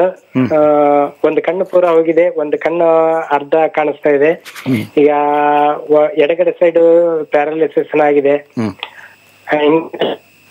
ನೋಡಪ್ಪ, ಒಂದು ಹೇಳ್ತೀನಿ, ನನಗೆಲ್ಲ ಕ್ಲಿಯರ್ ಗೊತ್ತಾಯ್ತು, ನೀವೇನು ಚಿಂತೆ ಮಾಡಕ್ ಹೋಗ್ಬೇಡ್ರಿ. ಆಲ್ರೆಡಿ ಇದು ಆಟೋ ಇಮ್ಯೂನ್ ಡಿಸೀಸಸ್ ಕ್ಯಾಟಗರಿನಲ್ಲಿ ಬರುತ್ತೆ. ಇದರಲ್ಲಿ ಕಿಡ್ನಿನೂ ಫೇಲ್ಯೂರ್ ಆಗುತ್ತೆ, ಎಲ್ಲ ಡಿಸೇಬಲ್ ಆಗುತ್ತೆ. ಒಬ್ಬರು ಸಂದೀಪ್ ಅಂತ ಅವ್ರ ಹುಡುಗ, ಆ ಹೆಸರು, ಕೋಲಾರದಲ್ಲಿ ಕೋಆಪರೇಟಿವ್ ಬ್ಯಾಂಕ್ನಲ್ಲಿ ಕೆಲಸ ಮಾಡ್ತಿದ್ದಾರೆ, ಮ್ಯಾನೇಜರು ಕ್ಲರ್ಕು, ನನಗೆ ಗೊತ್ತಿಲ್ಲ. ಅವರು ಆಲ್ಮೋಸ್ಟ್ ಇನ್ನೇನು ಬದುಕೋದಿಲ್ಲ ಅನ್ನೋ ಸ್ಟೇಟಸ್ನಲ್ಲಿ ತಗೊಂಡ್ರು. ಈಗಲೂ ತಗೊಳ್ತಾ ಇದ್ದಾರೆ for the last I think 3-4 ಇಯರ್ಸಿಂದ. Totally ಅವ್ರು ಎಷ್ಟು ಸ್ಟೆರಾಯ್ಡ್ಸ್ ಕೊಡ್ತಾಯಿದ್ರು ಆಲ್ಮೋಸ್ಟ್ 99% ನಿಲ್ಲಾಗಿದೆ. ಸೊ ಸಿಮಿಲರ್ಲಿ ಆಂಧ್ರದಲ್ಲಿ 2-3 ಡಾಕ್ಟರ್ಸ್ MBBS ಓದ್ತಾ ಇದ್ದಾರೆ, ಅವರು ತಗೊಳ್ತಾ ಇದ್ದಾರೆ. ಅವ್ರದ್ದು ಕಿಡ್ನಿ ಫೇಲ್ಯೂರ್ ಆಗ್ತಾ ಇತ್ತು, ಅವ್ರಿಗೂ ಕ್ರಿಯೇಟಿನೇನ್ ಇದಾಗಿದೆ. ಬಟ್ ಇದರಲ್ಲಿ 100% ಯಾವಾಗ ಕ್ಲಿಯರ್ ಆಗ್ತದೆ ನಾನು ಸುಳ್ಳು ಹೇಳೋಕ್ಕಾಗೋದಿಲ್ಲ. ಆದರೆ ನಾನು ಏನು ಹೇಳ್ತೀನಿ, ಏನು ತಿನ್ನಬೇಕು ಏನು ತಿನ್ನಬಾರ್ದು ಅಂತಂದರೆ ರಿಸಲ್ಟ್ ಅಂತೂ 10 days to 15 days ನಿಮಗೆ ಗೊತ್ತಾಗುತ್ತೆ. ಬಟ್ ಆದರೆ ಕರೆಕ್ಟಾಗಿ ಫಾಲೋ ಮಾಡಬೇಕು. ಆ್ಯಂಡ್ ಇದಕ್ಕೆ ವರ್ಲ್ಡಲ್ಲಿ ಏನು ಸೈನ್ಸೇ ಇಲ್ಲ. ಬಟ್ ಆದರೂ ಸಹ ನನಗೇನೆ ಆಶ್ಚರ್ಯ ಆಗುತ್ತೆ. ಫಸ್ಟ್ ಪೇಷಂಟ್ ನಾವು ನೋಡಿದ್ದು ಆ ಹುಡುಗ, ಅದಕ್ಕೆ ಆ ಹೆಸರು ನಾನು ನೆನ್ಪಿಟ್ಕೊಂಡಿದ್ದೀನಿ, ಸಂದೀಪ್ ಅಂತ. ಸೊ ಯಾರೇ SLE ಪೇಷಂಟ್ ಬಂದ್ರು ಅವ್ರಿಗೆ ಕೊಟ್ಬಿಡ್ತೀನಿ ನಂಬರ್ನ, ನೀವು ಮಾತಾಡ್ಕೊಳ್ರಿ. ಸೊ ಅವರು ಹೇಳ್ತಾರೆ ಯಾವ ರೀತಿ ಎತ್ತಂತ. ಯಾಕಂದರೆ ಮೈಂಡಲ್ಲಿ ಪಾಸಿಟಿವ್ನೆಸ್ ಬರ್ತದೆ, ಆವಾಗ ಬೇರೆಯವರು ಸಕ್ಸಸ್ ಆಗಿದೆ ನನಗೂ ಸಕ್ಸಸ್ ಆಗುತ್ತೆ ಅಂತ. So that gentlemen also was suffering from I think some 5-10 ಇಯರ್ಸಿಂದ ಅಂತ ಕಾಣುತ್ತೆ. Is a 30 years old bye. So ಆದ್ದರಿಂದ ನೀವು ಏನು ಯೋಚನೆ ಮಾಡೋಕ್ಕೆ ಹೋಗ್ಬೇಡ್ರಿ. SLEದು ಜನರಲಿ ನಾನೇ ಮಾನಿಟರ್ ಮಾಡ್ತೀನಿ, ನೀವು ಅವ್ರಿಗೆ ಹೇಳ್ರಿ, ನನಗೆ ಮಾತಾಡಿಸ್ತಾರೆ ಕಾನ್ಫರೆನ್ಸ್ ಕಾಲ್ ಹಾಕಿ. ಸೊ ಕರೆಕ್ಟಾಗಿ ಅವರೆಲ್ಲ ಅಡ್ವೈಸ್ ಹೇಳ್ತಾರೆ. ನಾನು ಯಾಕೆ ಮಾತಾಡ್ತೀನಿ ಅಂದರೆ ನನಗೆ ಗೊತ್ತಾಗಬೇಕು ರಿಸಲ್ಟ್ಸ್ ಎಷ್ಟು ಬೇಗ ಬರ್ತದೆ ಅಂತ. ಸೊ ದಟ್ ಅದನ್ನು ಡಾಕ್ಯುಮೆಂಟೇಷನ್ ಮಾಡ್ತಂದರೆ ವರ್ಲ್ಡ್ಗೆ SLE ಪೇಷಂಟ್ಸ್ ಎಷ್ಟೋ ಜನ ಇದ್ದಾರೆ, ಅವ್ರಿಗೆಲ್ಲ ಒಂಥರ ಇದಾದಂಗೆ ಆಗುತ್ತೆ, ಕಾನ್ಫಿಡೆನ್ಸ್ ಕ್ರಿಯೇಟ್ ಆದಂಗೆ ಇರ್ತದೆ. ಆ ಒಂದು ಪ್ರಾಬ್ಲಮಿಂದ ಆಚೆ ಬರ್ತಾರೆ ಅಂತ ಇದು. ಧನ್ಯವಾದ ಕರೆ ಮಾಡಿದ್ದಕ್ಕಾಗಿ. ಔಷಧಿಗಳನ್ನು ಕುರಿತಾಗಿ ಮತ್ತೆ ಇನ್ನಿತರ ಮಾಹಿತಿ ಬೇಕಾಗಿತ್ತು ಅಂತ ಹೇಳಿದ್ರೆ ಕೆಳಗಡೆ ದೂರವಾಣಿ ಸಂಖ್ಯೆ ಬರ್ತಾ ಇದೆ, ಕರೆ ಮಾಡಬಹುದು. ಮತ್ತೊಂದು ಕರೆ ಇದೆ. ಹಲೋ, ನಮಸ್ತೆ. ನಮಸ್ಕಾರ, ಎಲ್ಲಿಂದ ಕರೆ ಮಾಡ್ತಿದ್ದೀರಾ? ನಾನು ನಾಗರಬಾವಿಯಿಂದ ಕಾಲ್ ಮಾಡ್ತಾ ಇದ್ದೀನಿ. ಮಾತನಾಡಿ. ಹೇಳ್ರಿ. ನಮಸ್ತೆ. ನಮಸ್ತೆ ಡಾಕ್ಟರ್. ಹೇಳ್ರಿ ಪ್ಲೀಸ್. ಡಾಕ್ಟರ್, ಅದೇ ನನಗೆ ಏನಾಗಿದೆ ಅಂದ್ರೆ ಲೈಕ್ ಹಾರ್ಮೋನ್ ಇಂಬ್ಯಾಲೆನ್ಸ್ ಏನೋ ಗೊತ್ತಾಗ್ತಾ ಇಲ್ಲ ನಂಗೆ. ತುಂಬಾ ಹಾರ್ಟ್ ಬೀಟ್ ಜೋರಾಗಿ ಹೊಡ್ಕೊಳತ್ತೆ. ಆಮೇಲೆ ನನ್ ವೆಯ್ಟ್ ಬಂದ್ಬಿಟ್ಟು 105 ಇದೀನಿ ಡಾಕ್ಟರ್. ಆಮೇಲೆ ಮೈ ಕೈ ಎಲ್ಲ ಒಂದೊಂದ್ಸತಿ ಒಂದೊಂದ್ ಕಡೆ ಪೇನ್ ಬರುತ್ತೆ. ಲೈಕ್ ಒಂದ್ ಕಡೆ ಎಲ್ಬೋ ಹತ್ರ ಪೇನ್ ಬಂದ್ರೆ ಇನ್ನೊಂದ್ ಕಡೆ ಇನ್ನೊಂದ್ಸತಿ ಬೇರೆ ಕಡೆ ಆತರ ಎಲ್ಲ. ಅಂದ್ರೆ ಹಿಂಗ್ ಪ್ರೆಸ್ ಮಾಡ್ಕೊಂಡ್ರೆ ಒಂಥರ ರಿಲೀಫ್ ಅನ್ಸುತ್ತೆ, ಮಸಾಜ್ ಆದಂಗೆ. ಆಮೇಲೆ ನಂದು ESR ಲೆವೆಲ್ ಬೇರೆ ಎಲ್ಲ ಚೆಕ್ ಮಾಡ್ಸಿದ್ರೆ ಎಲ್ಲ ಆಮೇಲೆ ESR ಬಂದ್ಬಿಟ್ಟು 60 ಇದೆ ನಂದು. ಸೊ ಏಜ್ ಎಷ್ಟಮ್ಮ ನಿಮ್ದು? Age 32 years doctor. 32. ಆಮೇಲೆ ಇದು BP ಶುಗರ್ ಏನಿಲ್ಲ? ಇಲ್ಲ, BP ಅಂದ್ರೆ ಲಾಸ್ಟ್ ಟೈಮ್ ಚೆಕ್ ಮಾಡಿದಾಗ 100 ಏನೋ ಇತ್ತು ಅನ್ಸುತ್ತೆ. ಬಟ್ ಯಾವ ಮೆಡಿಕೇಶನ್ ತಗೊಳ್ತಾ ಇಲ್ಲ? ಏನು ತಗೊಂತಾ ಇಲ್ಲ. ಒಂದ್ ತಿಂಗಳಲ್ಲೇ you will see the results. ಏನೇನು ತುಂಬಾ ಪಿತ್ತ ಏನು ಎಲ್ಲ ಸರಿ ಹೋಗುತ್ತಮ್ಮ. ನೀವು ಇದನ್ನೆಲ್ಲಾನು ಹೇಳಿ ಪಿತ್ತ ಇದೆ ಅಂದ್ರೆ ಅಸಿಡಿಟಿ ಇದೆ ಮತ್ತೆ ಈ ರೀತಿ ಇದೆ ಅಂತ ಡಾಕ್ಟರ್. ಆಮೇಲೆ ಏನೇ ಸ್ವಲ್ಪ ಟೆನ್ಷನ್ ಆದ್ರೂ ನೀವು ಬರ್ಕೊಳ್ಳಿ, ಈಗಲೇ ಬರ್ಕೊಳ್ಳಿ. 637 ಮಾರ್ನಿಂಗ್ ಅಂಡ್ ಈವ್ನಿಂಗ್, ಆಫ್ಟರ್ನೂನ್ 3-4 ಅಂತ code numbers. 637 morning and evening ಅಂದ್ರೆ gastro care, cardiovascular care, immune care ಅಂತ morning and evening. Afternoon cardiovascular care ಮತ್ತೆ ಲಿವರ್ ಕೇರ್ ಅಂತ. ಸೊ ಇದಕ್ಕೆ ರೀನಲ್ ಡಯಟ್ ಅಂದ್ರೆ ಹಾಟ್ ಡಯಟ್. ಸೊ ಅವ್ರಿಗೆ ಹೇಳಿ ಎಲ್ಲ ಇದು ಮಾಡ್ತಾರೆ. ಒಂದು ತಿಂಗಳಲ್ಲೇ ನಿಮಗೆ will see the enormous changes. So ಇವನ್ ನಿಮ್ಮದು ವೆಯ್ಟನ್ನು ರಿಡಕ್ಷನ್ ಆಗುತ್ತೆ. ಆಮೇಲೆ ಅದೇನು ಪಲ್ಪಿಟೇಷನ್ ಎಲ್ಲ ಏನಿದೆ ವೇರಿಯೇಷನ್ಸು ಅದೆಲ್ಲ ನಿಮಗೇನೆ ಒಂದು 10 ಡೇಸಲ್ಲೇ ಗೊತ್ತಾಗುತ್ತೆ. ಏನು ಚಿಂತೆ ಮಾಡೋಕ್ಕೆ ಹೋಗ್ಬೇಡ್ರಿ. ಧನ್ಯವಾದ ಕರೆ ಮಾಡಿದ್ದಕ್ಕಾಗಿ. ಕೆಳಗಡೆ ದೂರವಾಣಿ ಸಂಖ್ಯೆಗಳು ಬರ್ತಾ ಇದೆ. ಕರೆ ಮಾಡೋದ್ರ ಮುಖಾಂತರ ಸರ್ ನಿಮ್ಗೇನು ಸೂಚನೆ ಮಾಡಿದ್ರು ಆ ಪ್ರಾಡಕ್ಟ್ಗಳ ಬಗ್ಗೆ ಮತ್ತಷ್ಟು ಮಾಹಿತಿಯನ್ನ ತಿಳ್ಕೊಳ್ಬಹುದಾಗಿದೆ.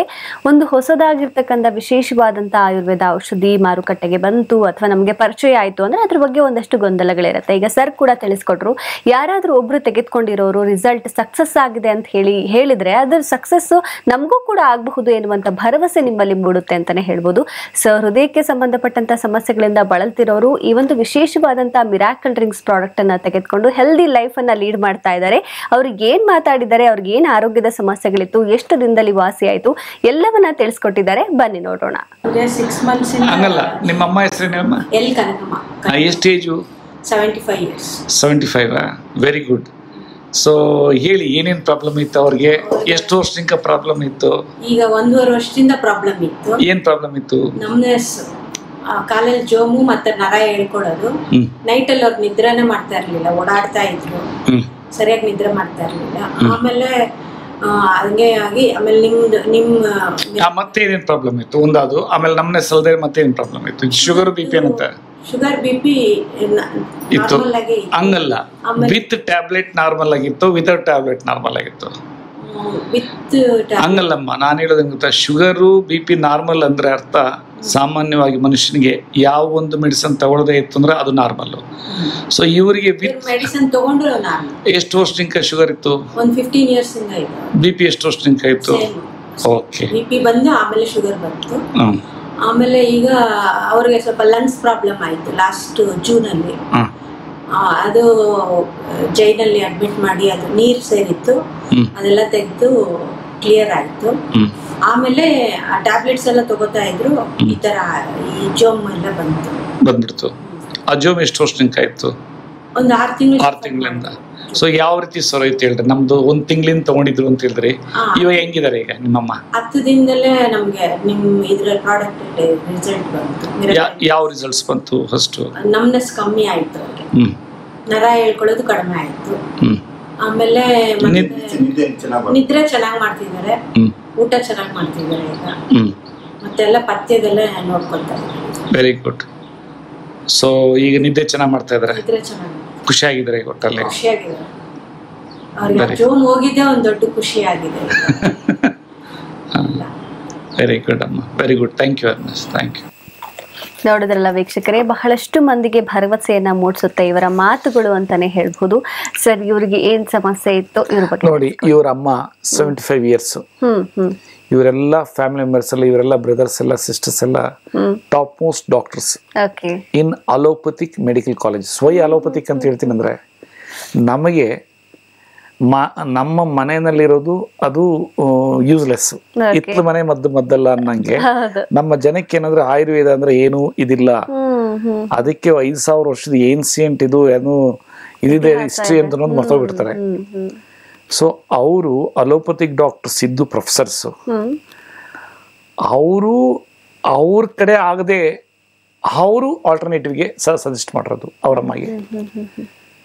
ಸೊ ಇವರಿಗೆ ನಿದ್ದೆ ಬರ್ತಾ ಇರಲಿಲ್ಲ, ಶುಗರ್ ಅಂಡ್ BP, ನಮ್ನೆಸ್ಸು, ಅದು ಈ ರೀತಿ.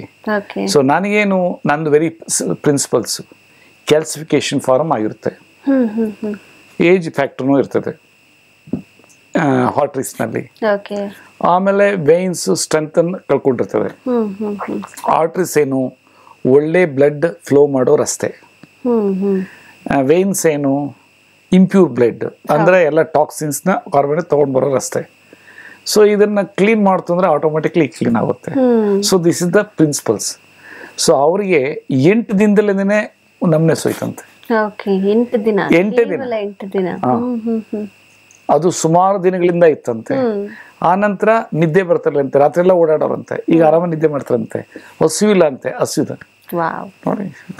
ನಿಜಕ್ಕೂ ಹೆಸರು ಹೇಳೋ ಹಾಗೆ ಇದು ಮಿರಾಕಲ್ ಅಂತ. ಅದು ನಾನೇ ಹೇಳಿದ್ದಲ್ಲ, ಎಲ್ಲ ಜನ ಹೇಳ್ತಾ ಇದ್ರು. ಅದಕ್ಕೆ ನಾನು ಯಾಕೆ ಇದು ಬ್ರ್ಯಾಂಡ್ ನೇಮ್ ಆಗ್ಬಾರ್ದು ಅಂತ ನಾನು ಇದು ಮಾಡಿದ್ದು. ಖಂಡಿತ ಉತ್ತಮವಾದಂತ ಹೆಸರಿದೆ. ನೋಡೋಣ, ಮತ್ತೊಂದು ಕರೆ ಇದೆ. ಹಲೋ, ನಮಸ್ತೆ. ನಮಸ್ಕಾರ, ಎಲ್ಲಿಂದ ಕರೆ ಮಾಡ್ತಿದ್ದೀರಾ? ಮಾತಾಡಿ ಸರ್. ಹೇಳಿ, ನಮಸ್ತೆ, ಹೇಳ್ರಿ, ಕೇಳಿಸ್ತಾ ಇದೆ, ಹೇಳ್ರಿ. ಸರ್ ನಮಸ್ಕಾರ ಸರ್, ನನ್ನ ಹೆಸರು ಶಿವಕುಮಾರ್ ಅಂತ ಹೇಳಿ, ನಾವು ಕೊಪ್ಪಳ ಡಿಸ್ಟ್ರಿಕ್ಟ್ ಇಂದ ಮಾತಾಡ್ತಾ ಇದ್ದೀನಿ. ಹೇಳ್ರಿ ಶಿವಕುಮಾರ್, ಹೇಳ್ರಿ. ಸರ್ ನಮ್ಮ ಮದರ್ ಗಿರಿಜಮ್ಮ ಅಂತ ಹೇಳಿ ಸರ್. ಇವ್ರದ್ದು ಹೆಂಗಂದ್ರೆ sir, basic problem ಬೇದಿದು main problem sir. ಚಳಿಗಾಲದಲ್ಲೂ ಕಣ್ಣೂರಿ ಬೇದಿ ಆಗ್ತಾ ಇಲ್ಲ, ಭಯಂಕರ ಹೀಟ್ ಅಂತಾನೆ ಹೇಳ್ತಾ ಇದಾರೆ ಸರ್. ಇದ್ರ ಬಗ್ಗೆ ಇನ್ನೊಂದ್ಸಲ ಹೇಳಿ. ಹೀಟು, ಆಮೇಲೆ ಮೊಣಕಾಲ್ ನೋವು ಸರ್, ಅದು ಕೈ ನೋವು, ತುಂಬಾ ಕೀಲ್ ನೋವು ಅಂತ ಹೇಳ್ತಾ ಇದಾರೆ ಸರ್. ಆಮೇಲೆ ಬೇದಿ ಅಂತ ಹೇಳಿದ್ರಲ್ಲ, ಮೋಷನ್ ಆಗುತ್ತೆ ಅಂತ. ಹಾ ಸರ್. Okay okay. ಹೀಟ್ ಇದೆ, ಬೇದಿ ಒಟ್ಟ ಆಗೋದಿಲ್ಲ ಸರ್, 3 ದಿನಕ್ಕೊಮ್ಮೆ 2 ದಿನಕ್ಕೊಮ್ಮೆ. Okay, constipation problem. Okay okay, ಗೊತ್ತಾಯ್ತು, ಹೇಳಿ. ಎಂತವ್ದು ಏನು ಇಲ್ಲ. ಆಮೇಲೆ BP ಶುಗರ್ ಏನಿಲ್ವಾ? BP ಇದೆ ಸರ್, ತುಂಬಾ. ಇದೆಲ್ಲ ಒಂದು 8 ವರ್ಷದಿಂದ BP ಟ್ಯಾಬ್ಲೆಟ್ ತಗೊಂತಾರೆ, ನಾರ್ಮಲ್ ಇದೆ. ಆಮೇಲೆ ಶುಗರ್ ಇಲ್ಲ? ಶುಗರ್ ಇಲ್ಲ ಸರ್, ಎಷ್ಟೋ ಸರ್ ಚೆಕ್ ಮಾಡಿ. ಏಜ್ ಎಷ್ಟಾಗಿದೆ ಸರ್? ಏಜ್ 56 ಇದೆ ಸರ್. ವೆರಿ ಸಿಂಪಲ್ ಅಪ್ಪ, ಏನು ಯೋಚನೆ ಮಾಡಕ್ ಹೋಗ್ಬೇಡ್ರಿ. ಬರ್ಕೊಳ್ರಿ. ಒಂದು ಕಾರ್ಡಿಯೋವ್ಯಾಸ್ಕ್ಯುಲರ್, ಇನ್ನೊಂದು ಏನು ಗ್ಯಾಸ್ಟ್ರೋ ಕೇರು, ಮತ್ತೆ ಇನ್ನೊಂದು ಲಿವರ್ ಕೇರು, ಬೆಳಗ್ಗೆ ಮತ್ತೆ ಸಂಜೆ ಅಷ್ಟೇನೆ. ಆಮೇಲೆ ಇದು ಡಯಟ್, ರೀನಲ್ ಡಯಟ್ ಅಂತ. ಯಾಕೆಂದ್ರೆ ಕಿಡ್ನಿ ಡಯಟ್ ಹೇಳ್ತೀನಿ ಅಂದ್ರೆ, ಆ ಡಯಟ್ ಮಾಡ್ತಂದ್ರೆ ಯಾವ ರೋಗಗಳಿದ್ರು ಹೊಟ್ಟೋಗ್ತಿದೆ ಅದು. ಸೊ ಅದನ್ನ ಅವರು ಕರೆಕ್ಟಾಗಿ ಹೇಳ್ತಾರೆ. ಆಮೇಲೆ ಊಟದಲ್ಲಿ ಹೆಚ್ಚಾಗಿ ಸೊಪ್ಪು ಮತ್ತು ತರಕಾರಿ ಪಲ್ಯಗಳನ್ನ ಕೊಡ್ರಿ. ರೊಟ್ಟಿ ಮತ್ತು ಅನ್ನನ ಸ್ವಲ್ಪ ಕಡಿಮೆ ಮಾಡಿರಿ. ಸೊ ನಾನ್ ವೆಜಿಟೇರಿಯನ್ ಇತ್ತಂದರೆ ಆ್ಯಸ್ ಯೂಶ್ವಲ್ ಫಿಶ್ಶು ತುಂಬ ಒಳ್ಳೆಯದು. ಸೊ ಆಮೇಲೆ ಡ್ರೈ ಫ್ರೂಟ್ಸ್ ಕೊಡಿ. ಸೊ ಇದು ಏನೇನೂ ಇದಿಲ್ಲ, ಎಲ್ಲ ಕ್ಲಿಯರ್ ಆಗುತ್ತೆ. ನಿಮಗೆ ಖುಷಿ ಆಗುತ್ತೆ, ಎಷ್ಟು ಬೇಗ ಅವ್ರಿಗೆ ಮೋಷನ್ ಎಲ್ಲ ಕ್ಲಿಯರ್ ಆಗುತ್ತೆ, ರೆಗ್ಯುಲರ್ ಆಗ್ತದೆ, ಹಸಿವು ಚೆನ್ನಾಗೋದು ಎಲ್ಲ ನಿಮಗೇನೆ ಗೊತ್ತಾಗುತ್ತೆ. ಆಮೇಲೆ BP, ಇದರಲ್ಲೇ BP ಕಂಟ್ರೋಲ್ ಆಗೋಗ್ಬಿಡ್ತೈತೆ. ಸ್ಲೋ ಆಗಿ ಅದು 10 ವರ್ಷ 20 ವರ್ಷ BP ಆದರೂ ಇದಾಗುತ್ತೆ. ಅದನ್ನು ಮಾತ್ರೆಗಳನ್ನ ಡಾಕ್ಟರ್ ಕನ್ಸಲ್ಟೇಷನ್ ಮಾಡಿಕೊಂಡು ಸ್ಲೋಗಿ ರೆಡ್ಯೂಸ್ ಮಾಡಿರಿ. ಧನ್ಯವಾದ ಸರ್. ಏನೆಲ್ಲ ಮಾಹಿತಿಯನ್ನ ಕೊಟ್ಟಿದ್ದಾರೆ, ಎಲ್ಲ ಮಾಹಿತಿಯನ್ನ ನೀವು ಮತ್ತೊಮ್ಮೆ ಕೇಳಬೇಕು. ಆಮೇಲೆ ಇನ್ನೊಂದು ಹೇಳ್ತೀನಿ ಅಂತಂದ್ರೆ, ಬೆಂಡೆಕಾಯಿ ಪಲ್ಯ ಮತ್ತೆ ದಂಟಿನ ಸೊಪ್ಪು ತಿಂದಷ್ಟು ದಿನ ಕಾನ್ಸ್ಟಿಪೇಷನ್ ಪ್ರಾಬ್ಲಮ್ ಇರೋದಿಲ್ಲ. ಅದನ್ನು ನೆನಪಿಟ್ಟು. ಸಿಂಪಲ್ ಮನೆ ಮದ್ದು, ನಮ್ಗೆಲ್ಲರಿಗೂ ಕೈಗೆ ಎಟುಕುವಂತ ಒಂದು ವೆಜಿಟೇಬಲ್ ಅಂತ ಹೇಳ್ಬಹುದು ಬೆಂಡೆಕಾಯಿ. ಸೊ ಅದನ್ನ ಆದಷ್ಟು ಬೇಗ ತಮ್ಮ ತಾಯಿಗೆ ಕೊಡೋದಕ್ಕೆ ಶುರು ಮಾಡಿ, ಖಂಡಿತ ಸಮಸ್ಯೆ ಬಗೆಹರಿಯುತ್ತೆ. ಮತ್ತೊಂದು ಕರೆ ಇದೆ. ಹಲೋ, ನಮಸ್ತೆ. ಹಲೋ, ನಮಸ್ಕಾರ. ಸರ್ ಇದ್ದಾರೆ, ನೇರವಾಗಿ ಪ್ರಶ್ನೆ ಕೇಳಿ. ಹಲೋ ಸರ್, ನಾವು ಪ್ರತಿಭಾ ಅಂತ. ಹೇಳಿ. ನಮಸ್ತೆ ಸರ್, ನಮ್ಗೆ ಏಜ್ 24. ನನಗೆ ಸ್ವಲ್ಪ ವಾಯ್ಸ್ ಸ್ವಲ್ಪ ಜೋರಾಗಿ ಹೇಳಮ್ಮ. ನನಗೆ 24. ನನಗೆ ತಲೆ ಸುತ್ತು ಬರುತ್ತೆ ಸರ್. ತಲೆ ಎಲ್ಲ ಸುತ್ತು, ತಲೆ ಎಲ್ಲ ಜಿಮ್ ಆದಂಗೆ, ಮೈ ಎಲ್ಲ ವೈಬ್ರೇಷನ್ ಆದಂಗೆ ಆಗ್ತೈತಿ. ಒಂಥರ ವೈಬ್ರೇಷನ್ ಆಗ್ತೈತಿ. ಎಷ್ಟು ವರ್ಷದಿಂದ ಇದೆಯಮ್ಮ? ಗೊತ್ತಾಯ್ತು. ಎಷ್ಟು? 24. ಅಲ್ಲ, ಎಷ್ಟು ವರ್ಷದಿಂದ ಈ ಪ್ರಾಬ್ಲಮ್ ಇದೆ? ಇಲ್ಲ ಸರ್, ಇವಾಗ ಒಂದು 8 ತಿಂಗಳು ಅಥವಾ 9 ತಿಂಗಳು ಆಯ್ತು. ಒಂದು 10 ಡೇಸ್ 10 ದಿನದಿಂದ ಒಂದು ತಿಂಗಳಿಗೆ ನಾರ್ಮಲ್ ಆಗುತ್ತೆ. ಅವೆಲ್ಲ ಏನು ಇರೋದಿಲ್ಲ. ಇದ್ರಲ್ಲಿ ಏನ್ ಪ್ರಾಬ್ಲಮ್ ಇದೆಯಾ? ಕೇಳಿದ್ವಿ ಆಸ್ಪತ್ರೆಯಲ್ಲಿ, ಏನು ಇಲ್ಲಮ್ಮ, ಏನು ಒಂದ್ ಹೇಳ್ತೀನಮ್ಮ, ಮೆಡಿಕಲ್ ಸೈನ್ಸ್ ನಲ್ಲಿ ಸರ್ಟನ್ ಪ್ಯಾರಾಮೀಟರ್ಸ್ ಬರ್ದಿರ್ತಾರೆ. ಆ ಬಿಯಾಂಡ್ ಪ್ಯಾರಾಮೀಟರ್ಸ್ ಇಲ್ದೇನೆ ಕೆಲವೊಂದು ಪ್ರಾಬ್ಲಮ್ಸ್ ಇರುತ್ತೆ. ಆ ಪ್ಯಾರಾಮೀಟರ್ಸ್ ನಮಗೆ ಗೊತ್ತಿರಲ್ಲ. ಉದಾಹರಣೆಗೆ ಲಿವರ್ ಪ್ರಾಬ್ಲಮ್ ಇರುತ್ತೆ ಅಂತ ನಾವು SGOT, SGBT, ಆಮೇಲೆ ಇದು ಬಿರ್ಲಿನ್ನ ಆ ಒಂದನ್ನ ನಾರ್ಮಲ್ ತಗೊಂಡು ಇದು ಮಾಡ್ತೀವಿ. ಆದ್ರೂ ಸಹ ಮೈಕೈ ಊತ ಇರ್ತೈತೆ, ಊಟ ಮಾಡೋಕ್ಕಾಗಲ್ಲ, ನಿದ್ದೆ ಬರಲ್ಲ. ಅಲ್ಟಿಮೇಟ್ಲಿ ಅದೆಲ್ಲ ಲಿವರ್ದಿದ್ದಾನೆ. ಅದೇ ರೀತಿನೇ ಈಗ ನಿಮಗೆ ನನ್ನ ಪ್ರಕಾರ ಏನೋ ಮೈಕ್ರೋ ಲೆವೆಲ್ ಕೆಪಲರೀಸ್ನಲ್ಲಿ ಕ್ಯಾಲ್ಸಿಫಿಕೇಶನ್ ಫಾರ್ಮ್ ಆಗಿರಬೇಕು, ಪ್ಲೇಕ್ಸ್ ಇರ್ಬೋದು ಅಂತ ನನ್ನ ಭಾವನೆ. ಸೊ ಏನು ಚಿಂತೆ ಮಾಡೋಂಗಿಲ್ಲ. ನಾನು ಹೇಳೋ ಪಥ್ಯದಲ್ಲಿ, ನಾನು ಹೇಳೋ ಇದರಲ್ಲಿ ಒಂದು 10 ದಿನದಿಂದ 1 ತಿಂಗಳಿಗೇನೆ ನಿಮಗೆ 8 ತಿಂಗಳಿಂದ ಏನು ತಲೆ ಜುಮ್ ಅನ್ನೋದು ಅದೆಲ್ಲ ಹೊರಟೋಗುತ್ತೆ.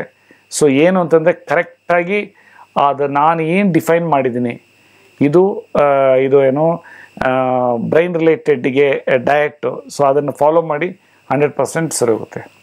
ಧನ್ಯವಾದ. ಮುಂದಿನ ಕರೆ ಸಿದ್ಧವಾಗಿದೆ. ಹಲೋ, ನಮಸ್ತೆ. ನಮಸ್ಕಾರ. ಇಲ್ಲಿಂದ ಕರೆ ಮಾಡ್ತಿದ್ದೀರಾ? ಹಲೋ, ಮಾತನಾಡಿ, ಸರ್ ಇದ್ದಾರೆ, ಪ್ರಶ್ನೆ ಕೇಳಿ ನೇರವಾಗಿ. ಹಲೋ ಮೇಡಮ್, ನಮ್ಮ ಹುಡುಗನಿಗೆ ಹೇಳಿ. ನಮಸ್ತೆ, ಹೇಳ್ರಿ. ನಮ್ಮ ಹುಡುಗನಿಗೆ ಸ್ವಾಧೀನ ಇರಲ್ಲ ಸರ್. ಮಾತು ಈಗ 3-4 ವರ್ಷದಿಂದ ಮುಂಚೆ ಮಾತಾಡ್ತಿದ್ದ, ಅವನು ಡಿಗ್ರಿ ಪಾಸ್ ಮಾಡೋವರೆಗೂ ಚೆನ್ನಾಗೇ ಇದ್ದ ಸರ್. ಇವಾಗ ಮಾತಾಡೋದಕ್ಕೆ ಇದೆಲ್ಲ ಬ್ಯಾಲೆನ್ಸ್ ಇರಕ್ಕಾಗಲ್ಲ, ನಿಂತ್ಕೊಳಕ್ಕೂ ಆಗಲ್ಲ, ಕೂತ್ಕೊಳಕ್ಕೂ ಆಗಲ್ಲ. ಡಾಕ್ಟರ್ ಏನ್ ಹೇಳಿದ್ರಪ್ಪ? ನಾವು ಬ್ಲಡ್ ಟೆಸ್ಟ್ ಮತ್ತೆ CT ಸ್ಕ್ಯಾನ್ಸ್ ಎಲ್ಲ ಮಾಡಿದಾಗ ರಿಪೋರ್ಟ್ ಬಂದು ಸ್ಪೈನೋ ಸೆರೆಬ್ರಲ್ ಅಟಾಕ್ಸಿಯಾ ಟೈಪ್ 3 ಅಂತ ಬಂತು. ಗೊತ್ತಾಯ್ತು ಹೇಳಿ. ಸೊ ನೀವು ಏನಾದ್ರು ನಿಮ್ಮ ಹತ್ರ ಮೆಡಿಸನ್? ನೋಡಪ್ಪ, ಆಲ್ರೆಡಿ ನಾನು ತುಂಬಾ ಜನಕ್ಕೆ ಟ್ರೀಟ್ ಮಾಡ್ತಾ ಇದ್ದೀನಿ. ನಾನು ಹೇಳಕ್ ಹೋಗೋದಿಲ್ಲ 100% ಸರಿ ಹೋಗುತ್ತೆ ಅಂತ, ಬಟ್ ಆದರೂ ಸುಮಾರು ಜನಕ್ಕೆ ಒಳ್ಳೇದಾಗ್ತೈತೆ. ಸೆಲ್ ರೀಜನರೇಷನ್ ಪ್ರಾಸೆಸ್, ಅದೇ ನಂದು ಥೆರಪಿದು ಪ್ರಿನ್ಸಿಪಲ್ಲು. ಸೆಲ್ಲನ್ನು ಯಾವ ರೀತಿ, ಸೆಲ್ ಅಂದರೆ ನಮ್ಮ ಬಾಡಿ ಹೆಂಗೆ ಅಂತಂದರೆ, ಸೆಲ್ಲನ್ನು ಗ್ರೂಪ್ ಮಾಡಿದ್ರೆ ಟಿಶ್ಯೂ ಆಗುತ್ತೆ, ಟಿಶ್ಯೂ ಗ್ರೂಪ್ ಮಾಡಿದ್ರೆ ಆರ್ಗನ್ ಆಗುತ್ತೆ, ಆರ್ಗನ್ಸ್ನ ಗ್ರೂಪ್ ಮಾಡಿದ್ರೆ ಬಾಡಿ ಆಗುತ್ತೆ. ಸೊ ಇಡೀ ಬಾಡಿನ ರೀಜನರೇಷನ್ ಮಾಡೋದೇ ನಂದು ಕಾನ್ಸೆಪ್ಟು, ನನ್ನ ಒಂದು ರಿಸರ್ಚ್ ಪ್ರಿನ್ಸಿಪಲ್ಸ್ದು. ಸೊ ಆದ್ದರಿಂದ ಈಗ ನಾನು ಹೇಳ್ತೀನಿ ಸರಿ ಹೋಗುತ್ತೆ, ಒಂದು ತಿಂಗಳಿಗೆ ಏನೂ ಆಗಿಲ್ವಲ್ಲ ಅಂತ ನೀವು ತಲೆಯಲ್ಲಿ ಇಟ್ಕೊಂಡ್ಕೊಡ್ದು. ಇದು ಸೈನ್ಸ್ ಡೆವಲಪ್ ಮಾಡಿದ್ದೀನಿ, ಒಳ್ಳೆದೇ, ಅದಕ್ಕೆ ಸೈನ್ಸ್ ಇಲ್ಲ. ಓನ್ಲಿ ನಾನು ಒಳ್ಳೆ ರಿಸಲ್ಟ್ ನೋಡದೇ ಇರೋದು ಮಸ್ಕ್ಯುಲರ್ ಡಿಸ್ಟ್ರೋಫಿ ಪ್ರಾಬ್ಲಮ್, ಆಮೇಲೆ MND ಮೋಟಾರ್ ನ್ಯೂರಾನ್ ಡಿಸಲ್ಲಿ ಸ್ಲೋ ಆಗಿ ಸ್ವಲ್ಪ ಕಾಣ್ತಾ ಇದ್ದೀನಿ, ಆದರೂ ತೊಗೊಳ್ತಾರೆ. ಸೊ ಆಟಿಸಮ್ ಅಂತವುದೇನೆ ಸರಿ ಹೋಗ್ತಾ ಇದ್ದಾರೆ. ಸೊ ಆದ್ದರಿಂದ ನೀವು ನನಗೋಸ್ಕರ ತೊಗೊಳ್ತೀನಿ ಅಂತ ತೊಗೊಳ್ಬಾರ್ದು. ಕೆಲವರೆಲ್ಲ ನನ್ನ ಒಂದೊಂದು ಟೈಮ್ ನನಗೆ ಮಾತಾಡ್ತಾರೆ, ಸಾರ್ ನೀವು ಹೇಳಿದ್ರಿ ನಾನು ತೊಗೊಳ್ತಾ ಇದ್ದೀನಿ, ಆಸ್ ಇಫ್ ಲೈಕ್ ನನಗೇನೋ ಮಾಡ್ತಾ ಇದ್ದಾರೆ ಅಂತ. ನನಗೆ ನೀವು ಕರೆಕ್ಟಾಗಿ ಪ್ರಿನ್ಸಿಪಲ್ಸ್ ಡಿಫೈನ್ ಮಾಡಿದ್ದೀನಿ, ಆಮೇಲೆ ಆ ಪ್ರಿನ್ಸಿಪಲ್ಸ್ ಪ್ರಕಾರ ಅಬ್ಸರ್ವ್ ಮಾಡಿ. ಫಸ್ಟ್ ಮಂತು ಏನು ಚೇಂಜಸ್ ಆಯಿತು, 0.001% ಏನಾದ್ರು ಚೇಂಜ್ ಆಯಿತಾ, 2ನೇ ತಿಂಗಳು 0.5% ಚೇಂಜ್ ಆಯಿತಾ. ಯಾಕೆಂದರೆ ವರ್ಲ್ಡಲ್ಲಿ ಇದು ಸೈನ್ಸ್ ಇಲ್ಲ. ಈಗ ಆಲ್ರೆಡಿ SLE ಪೇಷಂಟ್ಸ್ ನಾನು ಹೇಳಿದೆ. SLE ಪೇಷಂಟ್ಸ್ ಒಂದ್ಸರಿ ಆಯಿತು ಅಂತಂದರೆ ಅದು ಎಲ್ರಿಗೂ ಅಂತ ಕೊಡಿದ್ರೆ ಇನ್ನು ಮೃತ್ಯು ಯಾವ ಬರ್ತದೋ ಹೇಳೋಕ್ಕಾಗಲ್ಲ. ಮೃತ್ಯು ಎಲ್ರಿಗೂ ಬರಲೇ ಬರ್ತದೆ, ಅದು ಬೇರೆ ಪ್ರಶ್ನೆ. ಇದು ನೋಡ್ತಾ ಒಂದೊಂದು ಆರ್ಗನ್ನ ಹಾಳು ಮಾಡ್ಕೊಂಡು ಹೋಗ್ತಾ ಇರ್ತದೆ, ಅದು ಆಟೋ ಇಮ್ಯೂನ್ ಡಿಸೀಸು. ಅಂಥವ್ರು ಚೆನ್ನಾಗಾಗ್ತಾ ಇದ್ದಾರೆ. ಸೊ ಅಂಥದ್ರಲ್ಲಿ ನಿಮ್ಮ ಮಗಾಗೆ ಸೆರೆಬ್ರಲ್ ಅಟಾಪ್ಸ್ ಇದೇನಿದೆ ಅದರದ್ದು ಇದನ್ನು ನೀವು, ನಾನೇನು ಸೈನ್ಸ್ ಡೆವಲಪ್ ಮಾಡಿದ್ದೀನಿ, ಅಗಸೆ ಮಜ್ಜಿಗೆ 2 ಸರಿ ತಗೊಳ್ಳೇಬೇಕು, ಬೆಳ್ಳುಳ್ಳಿ ಶುಂಠಿ ಮೆಂತೆಕಾಳು ಬೆಳಗ್ಗೆ ತಗೊಳ್ಳೇಬೇಕು, ಆಮೇಲೆ ವೆಜಿಟಬಲ್ ಜ್ಯೂಸ್ ತೊಗೊಳ್ಳೇಬೇಕು. ಆಹಾರದಲ್ಲಿ ಹೆಚ್ಚಾಗಿ ತರಕಾರಿ ಪಲ್ಯ ಮತ್ತು ಇವನ್ನ ಸೊಪ್ಪಿನ ಪಲ್ಯಗಳನ್ನ ಯೂಸ್ ಮಾಡಬೇಕು. ಬೆಣ್ಣೆ ತುಪ್ಪ ಇವೆಲ್ಲನೂ ಸ್ವಲ್ಪ ಬಿಡಬೇಕು. ಡ್ರೈ ಫ್ರೂಟ್ಸ್ ಭಾರಿ ಇಂಪಾರ್ಟೆಂಟು. ಈವನ್ ಈ ಒಣ ಕೊಬ್ಬರಿನೂ ಅಷ್ಟು ಇಂಪಾರ್ಟೆಂಟು. ಸೊ ಅದು ಎಲ್ಲ ಪ್ರಕೃತಿಯಿಂದ ಡೈರೆಕ್ಟಾಗಿ ಬಂದಿರೋದು. ಸೊ ಅದು ತುಂಬ ಫಾಸ್ಟಾಗಿ ವರ್ಕ್ ಮಾಡುತ್ತೆ ಬಾಡಿನಲ್ಲಿ, ಡೈಜೆಷನ್ನು ಭಾರಿ ಫಾಸ್ಟಾಗಿ ಆಗುತ್ತೆ. ಸೊ ಅದಕ್ಕೇನು ಮಾಡಿದ್ದೀನಿ ಅಂದರೆ ಆ್ಯಂಟಿ ಏಜಿಂಗು, ಕಾರ್ಡಿವ್ಯಾಸ್ಕ್ಯುಲರ್, ಇಮ್ಯೂನ್ ಕೇರ್ ಅಂತ ಬೆಳಗ್ಗೆ ಮತ್ತು ಸಂಜೆ, ಆಮೇಲೆ ಮಧ್ಯಾಹ್ನ ಲಿವರ್ ಆ್ಯಂಡ್ ರೀನಲ್ ಕೇರ್, ಈ ಕಾಂಬಿನೇಷನ್ಸಲ್ಲಿ ಕೊಡ್ತೀನಿ. ಇದೇನೇ ಸ್ಟ್ರೋಕಿಗೆ, ಪಾರ್ಕಿನ್ಸನ್ಗೆ, ಆಲ್ ಸೆರೆಬ್ರಲ್ ರಿಲೇಟೆಡ್ ಏನೇ ಡಿಸೀಸಲ್ಲಿ, ಆಟಿಸಮಿಂದ ಹಿಡಿದು ನೀವು ಯಾವುದೇ ಬೆಲ್ಸ್ ಪಾಲ್ಸಿಂದ ಹಿಡಿದು ಸ್ಟ್ರೋಕಿಂದ ಹಿಡಿದು ಎಲ್ಲಕ್ಕೂ ಅದೇ ಇದ್ದೇನೆ. ಬಟ್ ಅದನ್ನು ನೀವು ಫಾಲೋ ಮಾಡಿದರೆ ನೀವೇ ರಿಸಲ್ಟ್ಸ್ ನೋಡ್ಬೋದು. ನಾನು ಯಾವುದೂ ಅಷ್ಟೇ ಇದು 100% ಆಗುತ್ತೆ ಇದಂತ ಹೇಳೋಕ್ಕಾಗಲ್ಲ. ಬಟ್ ಫಾರ್ ದ ಫಾಸ್ಟ್ ನನ್ನ ಎಕ್ಸ್ಪೀರಿಯನ್ಸ್ ಪ್ರಕಾರ ಕೆಲವರಿಗೆಲ್ಲ ಎಕ್ಸ್ಟ್ರಾರ್ಡಿನರಿ ರಿಸಲ್ಟ್ಸ್ ಬಂದಿದೆ. ಸೊ ನಿಮ್ಮ ಮಗನಿಗೂ ಒಳ್ಳೆಯದಾಗುತ್ತೆ ಅಂತ ನನಗೆ ನಂಬಿಕೆ ಇದೆ, ನೀವು ಅದನ್ನು ಫಾಲೋ ಮಾಡ್ಬೋದು. ಧನ್ಯವಾದ. ಖಂಡಿತವಾಗ್ಲೂ ನಿಮ್ಮ ಮಗನಿಗಿರುವಂತಹ ಆರೋಗ್ಯದ ಸಮಸ್ಯೆಯಿಂದ ಹೊರಗಡೆ ಬರ್ಬೋದು. ಸರ್ ಕೂಡ ತಿಳಿಸ್ಕೊಟ್ಟಿದ್ದಾರೆ, ಭರವಸೆಯಿಂದ ನಾವು ಯಾವುದನ್ನೇ ಮಾಡಿದ್ರು ಕೂಡ ಅದರ ಮೇಲೆ ಒಂದು ನಂಬಿಕೆ ಇರಬೇಕು ಅಂತ ಹೇಳಿ. ಹೆಚ್ಚಿನ ಮಾಹಿತಿಗಾಗಿ ಕೆಳಗಡೆ ದೂರವಾಣಿ ಸಂಖ್ಯೆ ಬರ್ತಾ ಇದೆ, ಕರೆ ಮಾಡಿ ಮತ್ತಷ್ಟು ಮಾಹಿತಿಯನ್ನ ತಿಳ್ಕೊಳ್ಬಹುದು. ಮತ್ತೊಂದು ಕರೆ ಇದೆ. ಹಲೋ, ನಮಸ್ತೆ. ಹಲೋ, ನಮಸ್ಕಾರ. ಎಲ್ಲಿಂದ ಕರೆ ಮಾಡ್ತಿದ್ದೀರಾ? ನಮ್ದು ಇಲ್ಲಿ ಹಾವೇರಿ ಕಡೆ. ಮಾತಾಡಿ. ಹೇಳ್ರಲ್ಲ, ನಮಸ್ತೆ, ಹೇಳ್ರಿ. ನಮಸ್ತೆ ಸರ್. ಈಗ ನಮ್ಗೆ ನಮ್ಮ ಮನೆಯವ್ರದ ಸ್ವಲ್ಪ ಕಾನ್ಸ್ಟಿಪೇಷನ್ ಪ್ರಾಬ್ಲಮ್ ಐತಿ. ಹೇಳ್ರಿ, ಕೇಳಿಸ್ತದೆ. ಮತ್ತೆ BP ಶುಗರ್ ಏನಿಲ್ವಲ್ಲ? ಏನಿಲ್ರಿ, ಅವ್ರೊಂದು 55 ಇಯರ್ ಏಜ್. ಏನು ಚಿಂತೆ ಮಾಡಬೇಡ್ರಿ, ಏನು ಆರಾಮಾಗಿ ಇದು ವರಿ ಒಂದು ಫ್ಯೂ ಡೇಸಲ್ಲೇ ನಿಮ್ಗೆ ರಿಸಲ್ಟ್ಸ್ ಬರ್ತದೆ. Very simple. ಗ್ಯಾಸ್ಟ್ರೋ ಸಪೋರ್ಟು ಮತ್ತು ಲಿವರ್ ಸಪೋರ್ಟ್ ಅಂತ ಬೆಳಗ್ಗೆ ಮತ್ತು ಸಂಜೆ ತಗೊಳ್ಬೇಕು. ಆಮೇಲೆ ಹೆಚ್ಚಾಗಿ ತರಕಾರಿ, ಕಾಯಿ ಪಲ್ಯ ಇವುಗಳೆಲ್ಲದನ್ನ ಯೂಸ್ ಮಾಡಲಿ. ಅದರಲ್ಲೂ ಬೆಂಡೆಕಾಯಿ ಪಲ್ಯ ಮತ್ತು ದಂಟಿನ ಸೊಪ್ಪು ಪಲ್ಯ ಭಾರಿ ಒಳ್ಳೆಯದು. ಸೊ ಆಮೇಲೆ ಒಂದು ಹಸಿ ತರಕಾರಿ ಜ್ಯೂಸು ಅವೆಲ್ಲನೂ ಹೇಳ್ತಾರೆ, ಯೂಸ್ ಮಾಡಿ. ಸೊ ಲೈಫ್ ಟೈಮು ಆ ಒಂದು ಗ್ಯಾಸ್ಟ್ರೋಎಂಟ್ರಲ್ ಸಿಸ್ಟಮಲ್ಲಿ ಏನಿದಾಗಿದೆ ಅದು ಲೈಫ್ ಟೈಮ್ ಅದು ಕರೆಕ್ಟಾಗಿ ರೆಕ್ಟಿಫೈ ಆಗೋಗ್ಬಿಡ್ತೈತೆ. ಅಷ್ಟು ಚೆನ್ನಾಗಿ ಆಗ್ತದೆ, ಏನೋ ಚಿಂತೆ ಮಾಡಕ್ಕೆ ಹೋಗ್ಬಿಟ್ರು. ಧನ್ಯವಾದ. ಮುಂದಿನ ಕರೆ. ಹಲೋ, ನಮಸ್ತೆ. ನಮಸ್ಕಾರ, ಯಾರಿದು? ತಮ್ಮ ಹೆಸರು ತಿಳಿಸಿ. Hello sir. ಹಲೋ, ಹೇಳಿ. ನಮಸ್ತೆ, ಹೇಳ್ರಿ ಸರ್. ಇದು ನಾವು ಗುಲ್ಬರ್ಗಿಂದ ಮಾತಾಡ್ತಿರೋದು, ವಿನಾಯಕ್ ಅಂತ. ಹೇಳ್ರಲ್ಲ ಸರ್. ಇದು ಫಿಸ್ಟುಲಾಸಿಸ್ ಆಗಿತ್ತು ಸರ್. ಫಿಸ್ಟುಲಾಸಿಸ್ ಆಗಿತ್ತು. ಅದಕ್ಕೆ ಏನ್ ಪ್ರಾಬ್ಲಮ್ ಅಂದ್ರೆ ಈಗ ಆಪರೇಷನ್ ಆಗ್ಯದ ಸರ್. ಸರಿ, ಆಪರೇಷನ್ ಆಗ್ಯದ. ಅದು ಮತ್ತ ಪೇನ್ ಐತಿ, ಮತ್ತ ಅಲ್ಲಿಂದ ಸಿಕ್ರಿಷನ್ ಗೊತ್ತಾಯ್ತು. ಹೇಳ್ರಿ, ಈಗ ಅದ್ರ ಜೊತೆಲಿ BP ಶುಗರ್ ಏನಿಲ್ವಲ್ಲ? ಇಲ್ಲ ಇಲ್ಲ, ಏಜ್ 22 ಸರ್. ಈಗ ನೋಡ್ರಿ ಹೇಳ್ತೀನಿ. ಪಿಸ್ತೂಲ ಅದು ಒಬ್ಬರು ಡಾಕ್ಟರ್ ಚಂದ್ರಶೇಖರ್ ಅಂತ, is a very big educationist, ಕೋಲಾರದವರು. ಅವ್ರದ್ದು ಬಂಗಾರಪೇಟೆ ರೆಸ್ಟೋರೆಂಟ್ ನೋಡಿದ್ರೆ ದೊಡ್ಡ ಇನ್ಸ್ಟಿಟ್ಯೂಷನ್ ಕ್ಯಾಂಪಸ್ ಇದೆ. ಅವರಿಗೆ ಎಲ್ಲೆಲ್ಲೋ ಆಪರೇಷನ್ ಮಾಡ್ಕೊಂಡು ಕೊನೆಯಲ್ಲಿ ನಂದು ಫಾರ್ ದ ಲಾಸ್ಟ್ 4 ವರ್ಷ ತಗೊಳ್ತಾ ಇದ್ದಾರೆ. ಪಿಸ್ತೂಲದಲ್ಲಿ ಅವರಿಗೆ ರಿಲೀಫ್ ಸಿಗ್ತೈತೆ, ಬಟ್ ಅದರಿಂದ ಹೊರ ಬರ್ತಾ ಇಲ್ಲ. ಸೊ ನಾನು ಯಾಕೆಂದರೆ ಸುಳ್ಳು ಹೇಳೋಕ್ಕಂತೂ ನಂಗೆ ಬರೋಲ್ಲ. ಅದೇ ಪೈಲ್ಸ್ ಆಗಲಿ ಫಿಶರ್ಸ್ ಆಗಲಿ, ಪೈಲ್ಸ್ ಇವನ್ 2 ಸೆಂಟಿಮೀಟರ್ ಔಟ್ಸೈಡ್ ಇದ್ದು ಆ ಹೆಮರಾಯ್ಡು ಒಂಥರ ಮಾಂಸ ಟೈಪ್ ಈಚೆಗೆ ಬಂದರೂ ಸಹ ಏನಸಲ್ಲಿ 1 ತಿಂಗಳಲ್ಲೇ 75% ಡ್ರೈ ಆಗ್ತೈತೆ. ಬಟ್ ಈ ಪಿಸ್ತೂಲದಲ್ಲಿ ಮಾತ್ರ ರಿಲೀಫ್ ಸಿಗ್ತಾ ಇದೆ, ಬಟ್ ಅದು depend upon the individual. So ಆದ್ದರಿಂದ ಅದ್ರ ಕರೆಕ್ಟಾಗಿ ಅದಕ್ಕೆ 6, 3, 7 ಅಂತಿದೆ. ಎಲ್ಲ ಈ ಪ್ರಾಬ್ಲಮ್ಸ್ಗೆ, ಕ್ರೋನ್ಸ್ ಆಗಲಿ, ಅಲ್ಸರೇಟಿವ್ ಕೊಲೈಟೈಸ್ ಆಗಲಿ, ಇದಕ್ಕೆಲ್ಲ ಎಕ್ಸೆಪ್ಟ್ IBSಗೆ ಸ್ಟಫ್ ಏನಿಲ್ಲ. ಅದಕ್ಕೆ simple gastro care, liver care, renal care ತೊಗೊಂಡ್ರೆ ಸಾಕು ಬೆಳಗ್ಗೆ ಸಂಜೆ. ಬಟ್ ಆದರೆ ಇದಕ್ಕೆ ಪೈಲ್ಸು, ಫಿಶರು ಮತ್ತು ಪಿಸ್ತೂಲಿಗೆ ಬೆಳಗ್ಗೆ ಇದು 3 ತೊಗೊಳ್ಬೇಕು. ಕಾರ್ಡಿಯೋವ್ಯಾಸ್ಕ್ಯುಲರು, ಇಮ್ಯೂನ್ ಕೇರು ಮತ್ತು ಗ್ಯಾಸ್ಟ್ರೋ ಕೇರು ಬೆಳಗ್ಗೆ ಸಂಜೆ.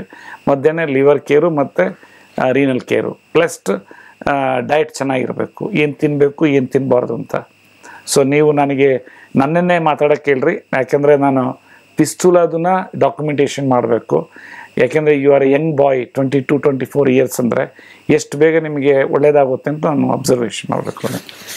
ಧನ್ಯವಾದ ಕರೆ ಮಾಡಿದ್ದಕ್ಕಾಗಿ. ಮುಂದಿನ ಕರೆ. ಹಲೋ, ನಮಸ್ತೆ. ಹಲೋ, ನಮಸ್ಕಾರ ಮೇಡಮ್. ಎಲ್ಲಿಂದ ಕರೆ ಮಾಡ್ತಿದ್ದೀರಾ? ತುಮಕೂರಿಂದ ಮೇಡಮ್. ಮಾತನಾಡಿ. ಹೇಳ್ರಿ. ನಮಸ್ತೆ. ನಮಸ್ಕಾರ ಸರ್. ನಮಸ್ಕಾರ, ಹೇಳ್ರಿ.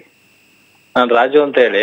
ಹೇಳ್ರಿ ರಾಜು ಅವರೇ. ತುಮಕೂರಿಂದ ಸರ್. ಶುಗರ್ ಇದೆ ಸರ್ ಸುಮಾರು 15 ವರ್ಷದಿಂದ. 30 ವರ್ಷ ಇದ್ರು ಸರ್ ಆಗ್ತದೆ, ಏನು ಚಿಂತೆ ಮಾಡಕ್ ಹೋಗ್ಬಿಟ್ರಿ. ಲೈಫ್ ಟೈಮ್ ಅದರಿಂದ ಆಚೆ ಬರ್ತೀರಿ. ಅದು ಇನ್ಸುಲಿನ್ ತಗೊಂತ ಇದೀನಿ ಸರ್, 30 ml ತಗೊಂತ ಇದೀನಿ. 30 ಬೆಳಗ್ಗೆ, 30 ಸಂಜೆನಾ? ಹೌದು ಸರ್. ಮಧ್ಯಾಹ್ನ ಎಷ್ಟು ತಗೊಳ್ತಾ ಇದ್ರಿ?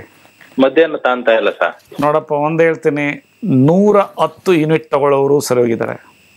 ಹೌದಾ ಸರ್? ಏನಂದ್ರೆ ನಿಮ್ ನಾಲ್ಗೆ ನೆಟ್ಗೆ ಇಟ್ಕೊಂಡಿರ್ಬೇಕು.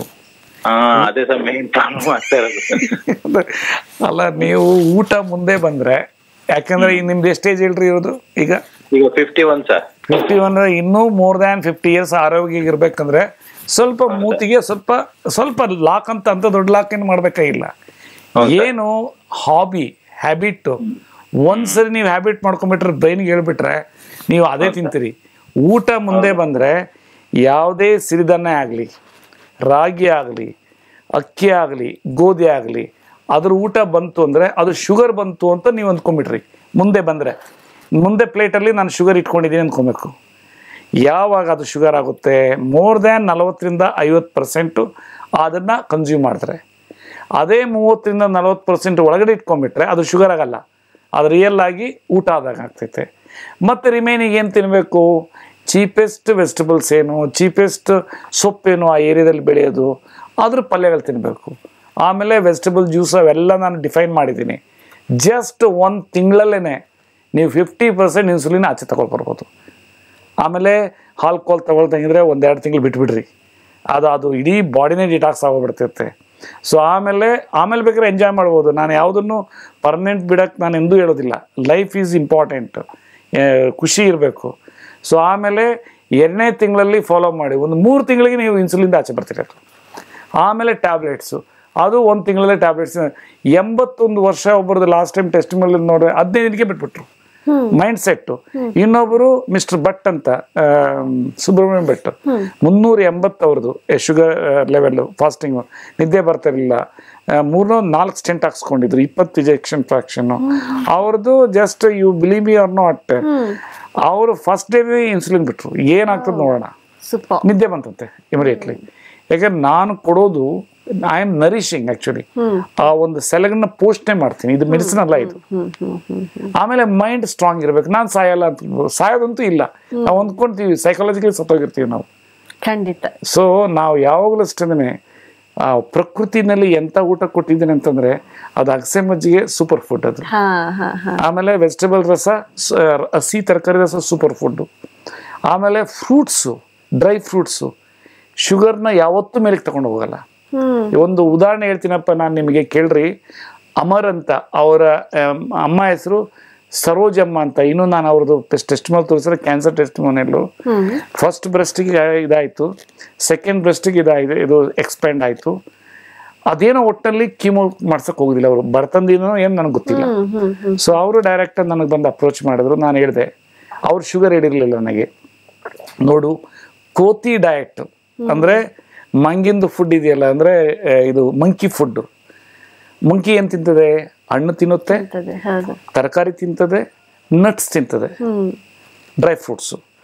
ಅದನ್ನು ಅಡಾಪ್ಟ್ ಮಾಡಪ್ಪ ನಿಮ್ಮ ಅಮ್ಮನಿಗೆ, ನಾನು ನೋಡಬೇಕು ಅಂತ. 20 ದಿನಕ್ಕೇನೆ ಯು ಕೆನಾಟ್ ಇಮ್ಯಾಜಿನ್. ಈಗ ನಾರ್ಮಲ್ ಕೆಲಸ ಮಾಡ್ತಾರೆ ಅಂದ್ರೆ ಅವ್ರ ಡಾಕ್ಯುಮೆಂಟೇಶನ್ ತೊಗೊಂಡಿದ್ದೀನಿ, ನೆಕ್ಸ್ಟ್ ಹೇಳ್ತೀನಿ. ಆಮೇಲೆ ಅವ್ರದ್ದು sugar level fasting was 311 or so. It has come down to some 104 or 100. Post was 351, comes down to 115 or 116. ಅಂದ್ರೆ ನಮಗೆ ಮಿತ್ತು ಏನೋ, ಡ್ರೈ ಫ್ರೂಟ್ಸ್ ತಿಂದ್ಬಿಟ್ರೆ ನಮ್ಗೆ ಶುಗರ್ ಜಾಸ್ತಿ ಆಗುತ್ತೆ, ಆಮೇಲೆ ಇದು ಏನೋ ಫ್ರೂಟ್ಸ್ ತಿಂದ್ರೆ it's a wrong notion. Sugar ಏನು ಅಂದ್ರೆ ಸಿರಿಧಾನ್ಯ ನಾವಂತೀವಿ, ಸಿರಿಧಾನ್ಯ ತಿಂದ್ರೆ ಏನೂ ಬರಲ್ಲ ಅಂತ.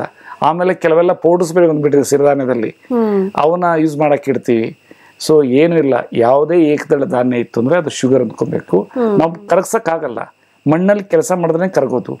30-40% ತಗೊಂಡ್ರೆ 100% ಕರಿದು ಎಂಜಾಯ್ ಮಾಡ್ಬೋದು. ಖಂಡಿತ ಸರ್, ಮಾತನಾಡೋಣ. ಮತ್ತೊಂದು ಕರೆ ಇದೆ. ಹಲೋ, ನಮಸ್ತೆ ಸರ್. ಮೇಡಮ್ ನಮಸ್ಕಾರ. ಮಾತಾಡಿ ಸರ್. ಹೇಳಿ. ನಮಸ್ತೆ, ಹೇಳ್ರಿ ಸರ್. ನಮಸ್ಕಾರ ಸರ್, ನಾ ರಾಜಶೇಖರ್ ಅಂತ ಹೇಳಿ ಅಸಿಸ್ಟೆಂಟ್ ಡೈರೆಕ್ಟರ್ ಅಗ್ರಿಕಲ್ಚರ್ ಧಾರವಾಡದಿಂದ ಮಾತಾಡ್ತೀನಿ. ಹೇಳ್ರಿ ಸರ್. ಏನಿಲ್ಲ, ನಾನು ಈಗ 3 months ಇಂದ ತಮ್ಮದು ತಗೋತಾ ಇದ್ದೆ ಸರ್. ಪ್ಲಸ್ ಶುಗರ್ ಕೇರು, ಇದಕ್ಕೆ diabetes. Sugar care, renal care ಇಲ್ಲ ಸರ್, ಬರೀ sugar care plus liver care. ಇಲ್ಲೇ ನಮ್ಮ ವೇರಲ್ ಇದರಲ್ಲಿ ನಾನು ತಮ್ದೆಲ್ಲ ಅಡ್ವರ್ಟೈಸ್ಮೆಂಟ್ ನೋಡಿ ವೇರಲ್ ಹೋಗಿದ್ದೆ ಸರ್. ಅಲ್ಲಿ ಅವ್ರು ಎರಡು ಹೇಳಿದ್ದಾರೆ ಸರ್, ಮಾರ್ನಿಂಗ್ ಶುಗರ್ ಕೇರು. ಅದು ಬಾರ್ಡರ್ ಲೈನ್ ಇರೋರಿಗೆ ನಾನು ರೆಕಮೆಂಡ್ ಮಾಡಿದೀನಿ, ತೊಂದರೆ ಇಲ್ಲ, ಹೇಳ್ರಿ. ಹ್ಞೂ ಸರ್, ಅದು 15 ml ಮಾರ್ನಿಂಗ್ ತಗೋರಿ ಅಂತ ಹೇಳಿದ್ರಿ sir. Night only sugar care ಅಂತ ಹೇಳಿದ್ರಿ ಸರ್. ಓಕೆ. ಇದು 3 ತಿಂಗಳು ತಗೊಂಡ್ರು ನನಗೆ ಮತ್ತೆ HbA1c ಸೇಮ್ ಇದೆ ಸರ್. ನೋಡಪ್ಪ, ಒಂದ್ ಹೇಳ್ತೀನಿ, ಅಲ್ಲಿ ಒಂದೊಂದು ಟೈಮು ಏನಾದ್ರೆ ಕಮ್ಯುನಿಕೇಶನ್ ಗ್ಯಾಪ್ ಆಗ್ತೈತೆ. ಅಲ್ಲಿರೋ ಡಾಕ್ಟರ್ಗೆ ನಾನು ಹೇಳ್ತೀನಿ, ಅವರು MD ಅಲ್ಲಿ ಕೂತ್ಕೊಂಡಿರೋರಿಗೆ.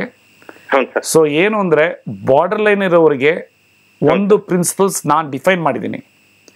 ಏನು ಬಾರ್ಡರ್ ಲೈನ್ ಇರೋರಿಗೆ ಶುಗರ್ ಕೇರು ಮತ್ತೆ ಲಿವರ್ ಕೇರು ಬೆಳಗ್ಗೆ ಮತ್ತೆ ಸಂಜೆ. ಆಮೇಲೆ renal diet is very important. ಆ ಬಾರ್ಡರ್ ಲೈನ್ ಇಲ್ಲದೆ ಅವರು ಟ್ಯಾಬ್ಲೆಟ್ಸ್ ಅಲ್ಲಿ 130, 140 ಇನ್ಸುಲಿನ್ ಇದೆಲ್ಲ ಇರೋರಿಗೆ, ಅಂಡ್ ಬೆಳಗ್ಗೆ ಶುಗರ್ ಕೇರು, ರೀನಲ್ ಕೇರು ಮತ್ತೆ ಲಿವರ್ ಕೇರು ಬೆಳಿಗ್ಗೆ ಮತ್ತೆ ಸಂಜೆ, ಆಫ್ಟರ್ನೂನ್ ಕಾರ್ಡಿಯೋವ್ಯಾಸ್ಕ್ಯುಲರ್ ಕೇರು.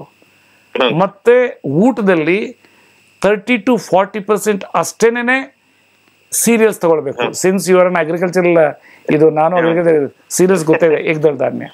ಸೊ ನೀವು ಹಂಗಲ್ಲಪ್ಪ, ಎಂಟೈರ್ ವರ್ಲ್ಡ್ ಸ್ಟೇಬಲ್ ಫುಡ್ ರೊಟ್ಟಿನೇ ಅಲ್ವಾ, ಬ್ರೆಡ್ ಅಂದ್ರೆ ರೊಟ್ಟಿನೇ ಅಲ್ವಾ. My point is, if you consume more than 30-40%, ಅದು it will not going to be get properly digested. ಅದು ಆಟೋಮೆಟಿಕ್ಲಿ ಫ್ಯಾಟ್ಸ್ ಆಗಿ ಮತ್ತೆ ಶುಗರ್ ಆಗಿ ಇದಾಗ್ತೈತೆ.